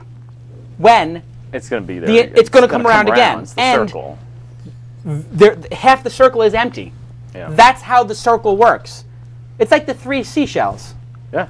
No, it honestly is like a science fiction movie that people do not know how to behave at the airport. It's true. These are the true terrorists. My grandma. They're terrorizing. They should have. She's already You should won. get sorted by airport IQ when you come in. See, it should be like over 100 airport. They tried that. Remember they had like the black lane, the green lane, and the red lane? Yes. It was called the stupid lane and the half a brain lane. But no one. Nobody opts into the stupid lane. No, you don't want to admit that. Be in that lane. So then they called it like the taking your time lane. Right. You go to the expert lane. It never works. The black diamond lane. It's never black diamonds. Yes, I did just throw my BlackBerry. There's a carpet in here. It's fine. Okay, let's get another story in before we run out of time. Okay, so here's a nice story for all you startups out there. So this startup raised this is ripped from the headlines at TechMeme. Oh, so this was on the site. Did you just get a plug in for TechMeme? Of course, I have to. Come on. Somewhere Gabe Rivera smiling. Yeah. I look at it all the time. I feel like I'm going to get a bill from Gabe Rivera for your time. No. Well, I hope not. It's my lunch hour. Are you a full-time employee of TechMeme? I am a full-time employee there. Benefits or just like give you a little cash every week? It's a freelance thing. Okay. I'm there. Get you. Okay. Does that mean you're getting benefits and then Megan's not? Is that what this is about? Because I don't want to get in the middle of it. Yeah, this is really awkward. All right, keep going. I didn't mean to make it awkward. Okay, so nice table. So this startup raised $230,000 just using LinkedIn. Wow. 230,000 using LinkedIn. According to the Irish Times, companies sent out a message to 700, or they sent out a message to 700 of their contacts on there via LinkedIn, possible investors. Came back, 200 people responded, and they came out with $230,000, US dollars. Thank you for reading this story, because now my LinkedIn is going to be filled with even more people asking for money. It's like 70 euros, though. Yeah. So, yeah, it was like $5. It does in US pesos. The name of the company is Goshido. It's a team Maroon Door? collaboration software. Oh, what, Shishido? Goshido. Goshido. So I guess it's some kind of Irish name. I don't know. Oh, Goshido. That's not Japanese. Yeah. Goshido. I thought it was Shoshito. Like So you. it's a lesson that there's not just one way to do things, and you've learned that in your experience. I mean, It's not a ton of money, but That's not bad. Y Combinator starts a lot of great companies on 15,000. Really, what does it cost? I mean, really, there's one cost today in startup companies in general. And it's opportunity cost of an intelligent person who's technically able to do things. So you look at a company like CitySource, who's at TechCrunch 50. It's like a programmer and a marketing guy. They built the product. It's out in the market. Now they're raising money to get the business guy, to get the salesperson, to get more tech people. But that's all it takes. 2 people make an iPhone application, boom, you're in business. It's really that simple. So the people who the guy with Maroon Door, he's like, I built the website, I'm kind of technical. Yeah, it doesn't look great, but it's at least he's got a foot in the game. You know, he's in the game, as opposed to riding the pine. You know, and I think that is the lesson of This Week in Startups. Is if you're riding the pine, you deserve to ride the pine, and if you're in the game, you're in the game, and don't worry about it. okay. Good for them. You want me to give you another one? Yeah, give us another one. All right. Let's see. Do you want to talk? Oh. People are enjoying the show. Give us another one. All right. Let's see. Let's do. The movie's at 9:30, so we have plenty of time. Okay. Let's do AT&T. But this is more Yelp stuff. Keep going. But it says that AT&T is launching a Yelp competitor, according to Forbes. Okay. I've been on yellowpages.com. This is called buzz.com. So it's a social recommendations engine in private beta, so you're not going to see much, unfortunately. I'll see the But logo. it's interesting. So what it does is it uses your contacts to help you figure out things that you would like. So you can either poll your friends by saying, hey, what's the best sushi place in Santa Monica? Your friends can write back, kind of like the way a lot of people already use Facebook. Or you can let the site do the work for you, so it'll come up with places it thinks you'll like based on your friends' ratings, GPS data, and also experts who have chimed in for that local area. So it's still in closed beta, but AT&T wants to tap into the $4 billion local search advertising market. Did you see City Search just launched Citigrid today, I think, or yesterday or something? I think, sounds kind of similar. I wonder what the difference I don't know. Everybody is drunk on local. Local makes money. Local, nobody's really made a great local product except for Yelp, perhaps. City Search had the last one that was pretty great. Yelp is obviously a lot better on a feature set. There's 2 things here. Number one, AT&T is completely incompetent. They can't even keep their high-speed network up. So I don't expect them to do a great job with this. That being said, this is a brilliant move on their part, and I'll tell you why. There is a lot of money to be made in the application level of mobile phones. That's why I invested in Gowalla. That's why Foursquare is killing it. I have another mobile investment I'm doing. The application level for mobile is going to be a boom. Why? People are going to spend as much time on the internet when they're mobile as they do when they're not mobile. You'll spend 8 hours in front of your computer probably a day, and then 4 hours in front of your mobile. Or if you're a kid, you'll spend 8 hours mobile and 4 hours in front of your computer because you'll be at school and you'll be doing that when you're supposed to be learning. So this is a great sign for entrepreneurs because it means AT&T is getting in the game to make services. This will fail, and then AT&T will actually go buy something that is successful and buy some management that knows what they're doing in this space. Now, I don't know any of the details of this. Maybe they already hired some genius to do this. And they did buy a great domain name, so I give them credit for that. And the website looks okay. But I doubt highly that a homegrown application inside of AT&T is going to work, especially not the first one. Is it really Buzz.com? Is that what it is? It is Buzz.com. So I mean, it's an really awesome good domain name. They probably paid $18 million for. That's a really good name. Can somebody do a search and figure out if they paid for what they paid for that? It might be on really good name. Sado or Cedo or whatever. But this local sort of aggregation of everything is really where it's. I mean, there's another one on, I forget what it is on the phone, but it's like Buzz Meter or something. It'll just tell you like what's hot around you. I mean, that idea of trending around you locally is really where it's at. I was going to say Bing. They Bing bought Maps, Bing Local. Yeah, and also you bought the Twitter stuff. So You guys spent $10 million or $15 million on the Twitter deal, reportedly. Should bring in that live data per year. You did some kind of a deal. We have a relationship. Were you with involved in the Twitter deal? Yes or no? Was I involved? Yeah. In the sense that I knew it was coming. Yes. I did. Okay, but you weren't involved in negotiations or anything like that. No, a guy named Wayne Thorson was involved in negotiations, just about four doors down from me. Now, you guys get to pull in the live feed and use it. We get what's that called? Firebird, fire hose. Hosebird, or fire hose, something like fire that. Hose. The fire hose. Yeah, but there's some different. There's a cooler name for it. Oh, really? It's like Hosebird. It's like their name, like Bird Hose, or I'm sure Bird I'm Hose, going to yell Anyway, so yeah, we get so anything that happens real time, we actually pull in. Right. The cool thing, I think, what you were alluding to earlier, is that we don't just like slam them onto a page when you do a search. There's Harley outside. Yeah.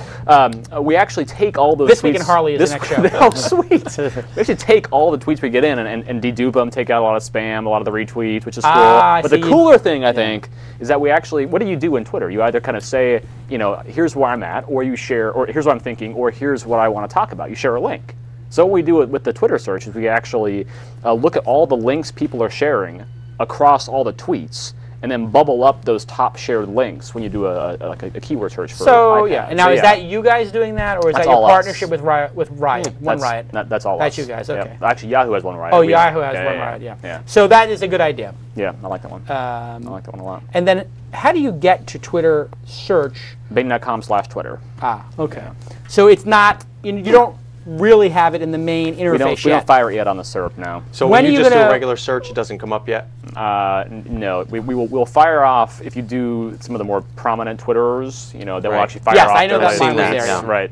But as far as, no, we haven't integrated into the core SERP yet. Why not? You're still trying to figure out what that is? It. What the value proposition is? Yeah, well, that and like when do you fire it, and then what do you fire? Like some folks have just started putting real-time updates into the results, and honestly, I think it's kind of noisy. Look at this. I just did #twist. I went to bing.com/Twitter, and I did #twist, which is our hashtag, and it says top links shared in tweets, and it actually nailed it. You deserve to be fired was the one we played earlier. Yeah. Wow, that's cool. And no USB, no iPad. No USB, no iPad.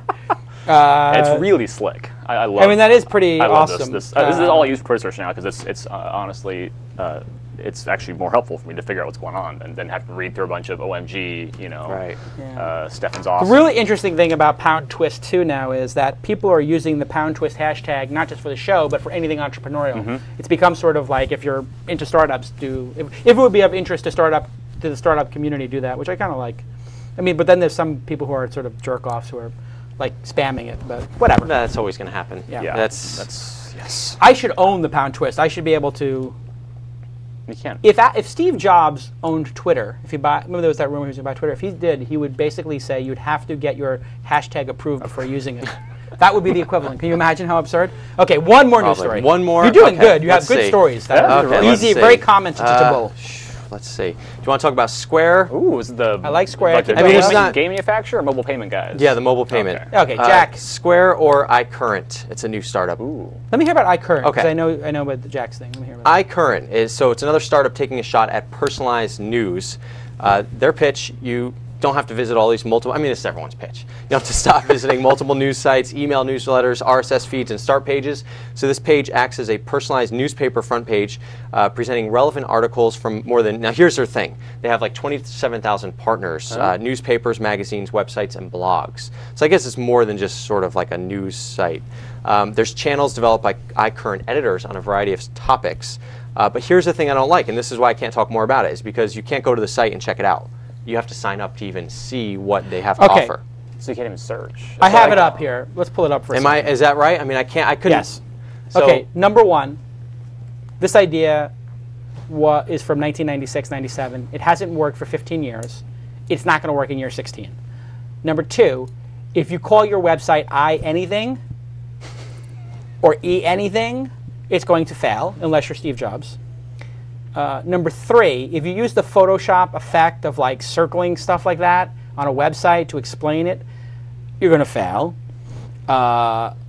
If your partners are big newspaper companies, you're going to fail. This is terrible. Nobody wants this product. And I'll tell you the worst part about these products is that they want you to do some incredible amount of work to then get an experience. Well, that's what editors are good at. That's why people read Engadget or TechMeme or whatever. There's some editor there who is doing the curation for you. I don't want to go see Goodfellas and I decide what order the scenes are and who plays what part. I don't want to write the screenplay. I don't want to do the lighting on Goodfellas. That's why Scorsese exists. The reason the New York Times has editors, the reason Engadget has editors, the reason TechMeme has editors, is because they do that filtering for you. They will do a better job for you because that's what they do all day. I'm not going to build the perfect newspaper for me. Why should I? That's why I'm paying a newspaper. It's the worst idea ever.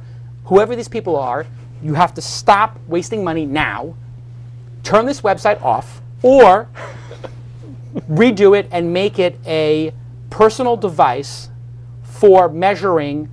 Make it an iPhone application for measuring the amount of current your house is using. Or That's your what I thought apartment. it was when you said Which it. is what I thought it was. Yeah. It was an iCurrent. Oh. This is the current that I'm currently using. So the name has potential. Your domain. This is the best part of this idea is the most inadvertent one, which is they happen to have a domain name that says to me personal monitoring of electricity.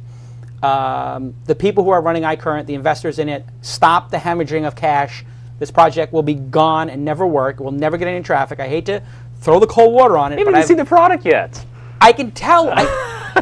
Look, they're showing it through the periscopes. You can look at it through the binoculars. You know what? Like, if you're making people look through binoculars at your product, there might be something wrong with it. Okay? Yeah. Check. When's the last time you checked your My Yahoo? I mean.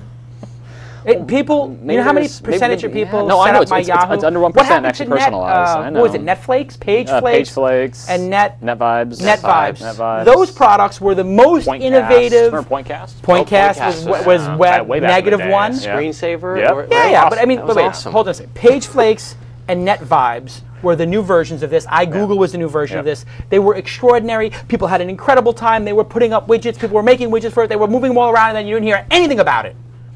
Nobody is talking about PageFlakes or Netflix. Why? It's a very niche product that appeals to 1% of the internet users. It will never become a big product. And the reason is people are lazy and they would like, and they're busy. You know, I got a kid now. I'm not going to set up my newspaper. I got enough things. I'm changing diapers. Yeah, I shook your hand too. Yeah, nice table.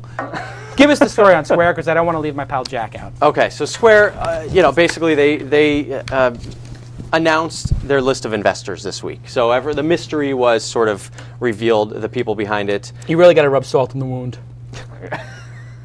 What? Jason wasn't on. It's a little sensitive. Oh, keep going. Okay, sorry. A little sensitive. So if you don't know what Square is, this is that mobile payment system that turns pretty much any iPhone into a credit card reader. It's pretty cool. Can accept credit cards. Genius. Small businesses, PayPal anyone. Of iPhone. Little hardware device that plugs in the bottom, right? That's I heard it actually. There's one that plugs in the. Oh no, it's actually it's in the 3.5 inch. It is. Yeah. So it's more. It uses. Yeah, that's right. That's right. Anyway, you can use it with more phones than just the iPhone. I guess. That's apparently. right. That's right. Eventually, not right now. But anyway, so but not the tablet. Oh no, there's 3.5 inch. Actually, it does have a 3.5. So you know what? The The one thing you can use with the tablet out of the box. Square. Oh my God. Done. Okay, so the list of investors. Hold on a second. You have to pull up my laptop, please. No Flash, no iPod. The WordPress blog is up. No Flash, no iPad.com. They got the domain. They got the domain up and running before the end of the show. That fast? Before the end of the show, it's up and running. The DNS servers. Neither did I. Be That's really quick. I didn't. Well, it is. Yeah. And they linked to the. They probably called the iCurrent guys, and they helped them. I think it's Network Solutions. Wow, some guy at Network Solutions in his office watching the show. That is so. There you funny. go. Let's start throwing out random domains and see how fast they can get put up. That's that should be the next power. week's show. And look, here's no USB, no iPad. He actually got the .com running. That is ridiculous. Wow. And you know that somebody is. But wait, emailing. hold on. Is this an old one? No, because it says January 4th, 2010.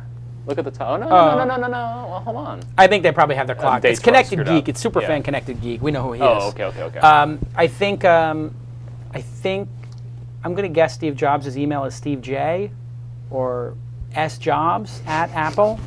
If he were to get that in his email box, that would be torturous to him after what I did on Tuesday by accident. Can you imagine now Steve Jobs has like his whole week is like Jason Calacanis.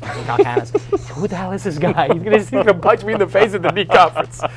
Oh, it's great. We should let you stream that too. So not to rub salt in your wounds, but this sounds like a dinner at your house on a Friday night. Marissa Mayer from Google. Good friend of mine.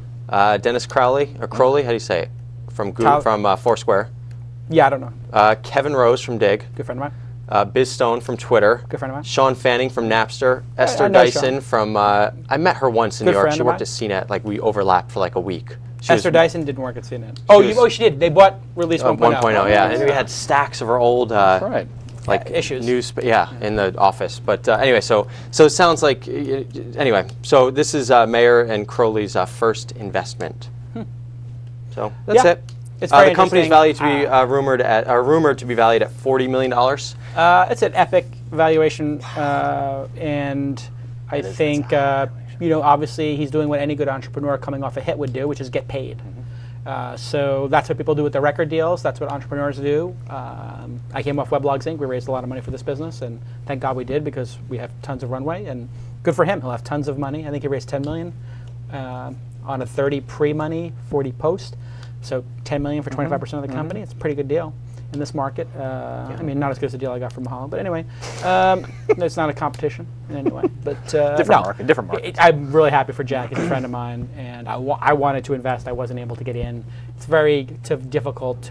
I know when I did my rounds, it's very difficult because so many people want to invest in whatever the hot deal of the moment is. You can't get everybody in. It's just too much work. There's too many people. So I understand. I don't take it personal. Coming up next is This Week in Android and the 3C Shell videos, which we will cue and play between the shows while we do the set change. Thank you to Bing, Ustream, DNA Mail, WebSpy, and PowerVPS for sponsoring the show. 5 sponsors, sold out. The show is sold out for many, many months for the year. It's been great. It's given us the ability to really make a great studio and put on a good product that I think we're all pretty proud of, and having tons of engineers here to make it right. The new website's coming. You may have seen it on my blog, calcanis.com. Dwayne did a great job on Ask Jason. Andrew did a great job on Jason's Shark Tank for Maroon Door. And Dwayne, who did Ask Jason, did a great job at Modders-Inc. Superfan Scott Simcoe is now working on the This Week in Startups blog. You're going to want to go to thisweekinstartups.com and actually read. He does 5-10 posts between each show. And you can get in there and post in the comments. Join the community. Have your words heard. Post a comment. Do what's right for yourself and for your country. Stefan, thanks for being on the program. You're welcome. I can't go until I announce the theme. The for theme? This, the T-shirt. Oh, there's a T-shirt theme. Yeah. So you guys give away. We tell all of our watchers. You all guys the got watchers some to give away. Good blog postage today. TWiST got a nice shout out. We did. So you ask. No, you get all these people to do all this craziness for a Bing T-shirt. Well, so here's what happened. So does the Bing T-shirt have a Zune in it? It depends. Come on, give away a Zoom with the T-shirt. We gave away Windows 7 a few weeks ago. We're giving away Brian Solis' new book today. Actually, Brian Solis. I have 8 copies of Brian Solis holding up this chair. Well, come on. No, it's a great book. I'm just kidding, Brian. So anyway, so we just announced a theme, and I basically people send in a query which exemplifies that theme, and then arbitrarily, without any kind of rules at all, I just pick the ones I like the best, and we give T-shirts away. So they get a Bing T-shirt. Bing T-shirt. But this week, week the theme is airports. Airports. So give me, because I was just in a lot of them. Right. So give a theme that, and this is you get dozens of people. To participate in this. Yeah, and they send them in, and all it takes is the query get string, a Bing T-shirt, and we send them a Bing T-shirt. It's simple. It's fun. People love the T-shirts. Put a Zoom. Can we put a Zoom 2 in it, maybe? A Zoom 2? I like the Zoom 2. So airports, that's a theme. But thank you for having me. It's a lot of fun. It's great to have you on, and it's great to see you guys innovating. Love both companies. It's great to see competition in the space again. It's great to have a vibrant number 2 fighting and advancing, and you can tell Google's got fire lit under their butts and they're taking it seriously, which is great for consumers and it's great for everybody. It's sort of like the NBA now with Kobe and LeBron. Like, it's like worth watching again. And when they weren't, it wasn't worth watching. And everybody's like, oh my God, will LeBron finally face Kobe? And it's like, oh no, it's Dwight Howard and Kobe, or it's Kobe versus Kevin Garnett. Anyway, it's exciting again. It's exciting to have, and also in the mobile space, the battle going on, music space, laptop space, netbook space, tablet space. It's awesome. Rich, thanks for doing the news. Great job. Thanks for having Thanks me. for bringing the huge tech meme audience. Yeah. Tyler, wonderful insights as well. Good insights. And so coming up next this week in Android, a special guest call with Mashable. Mashable will be on the program, which is great. And the app of the week, I won't disclose what the app of the week is, but it's very cool, and you'll see it there. And we will see all of you guys next time on This Week in Startups. Let's see some seashells. Spiked out, I could trip a referee. Tell by my attitude that I most definitely from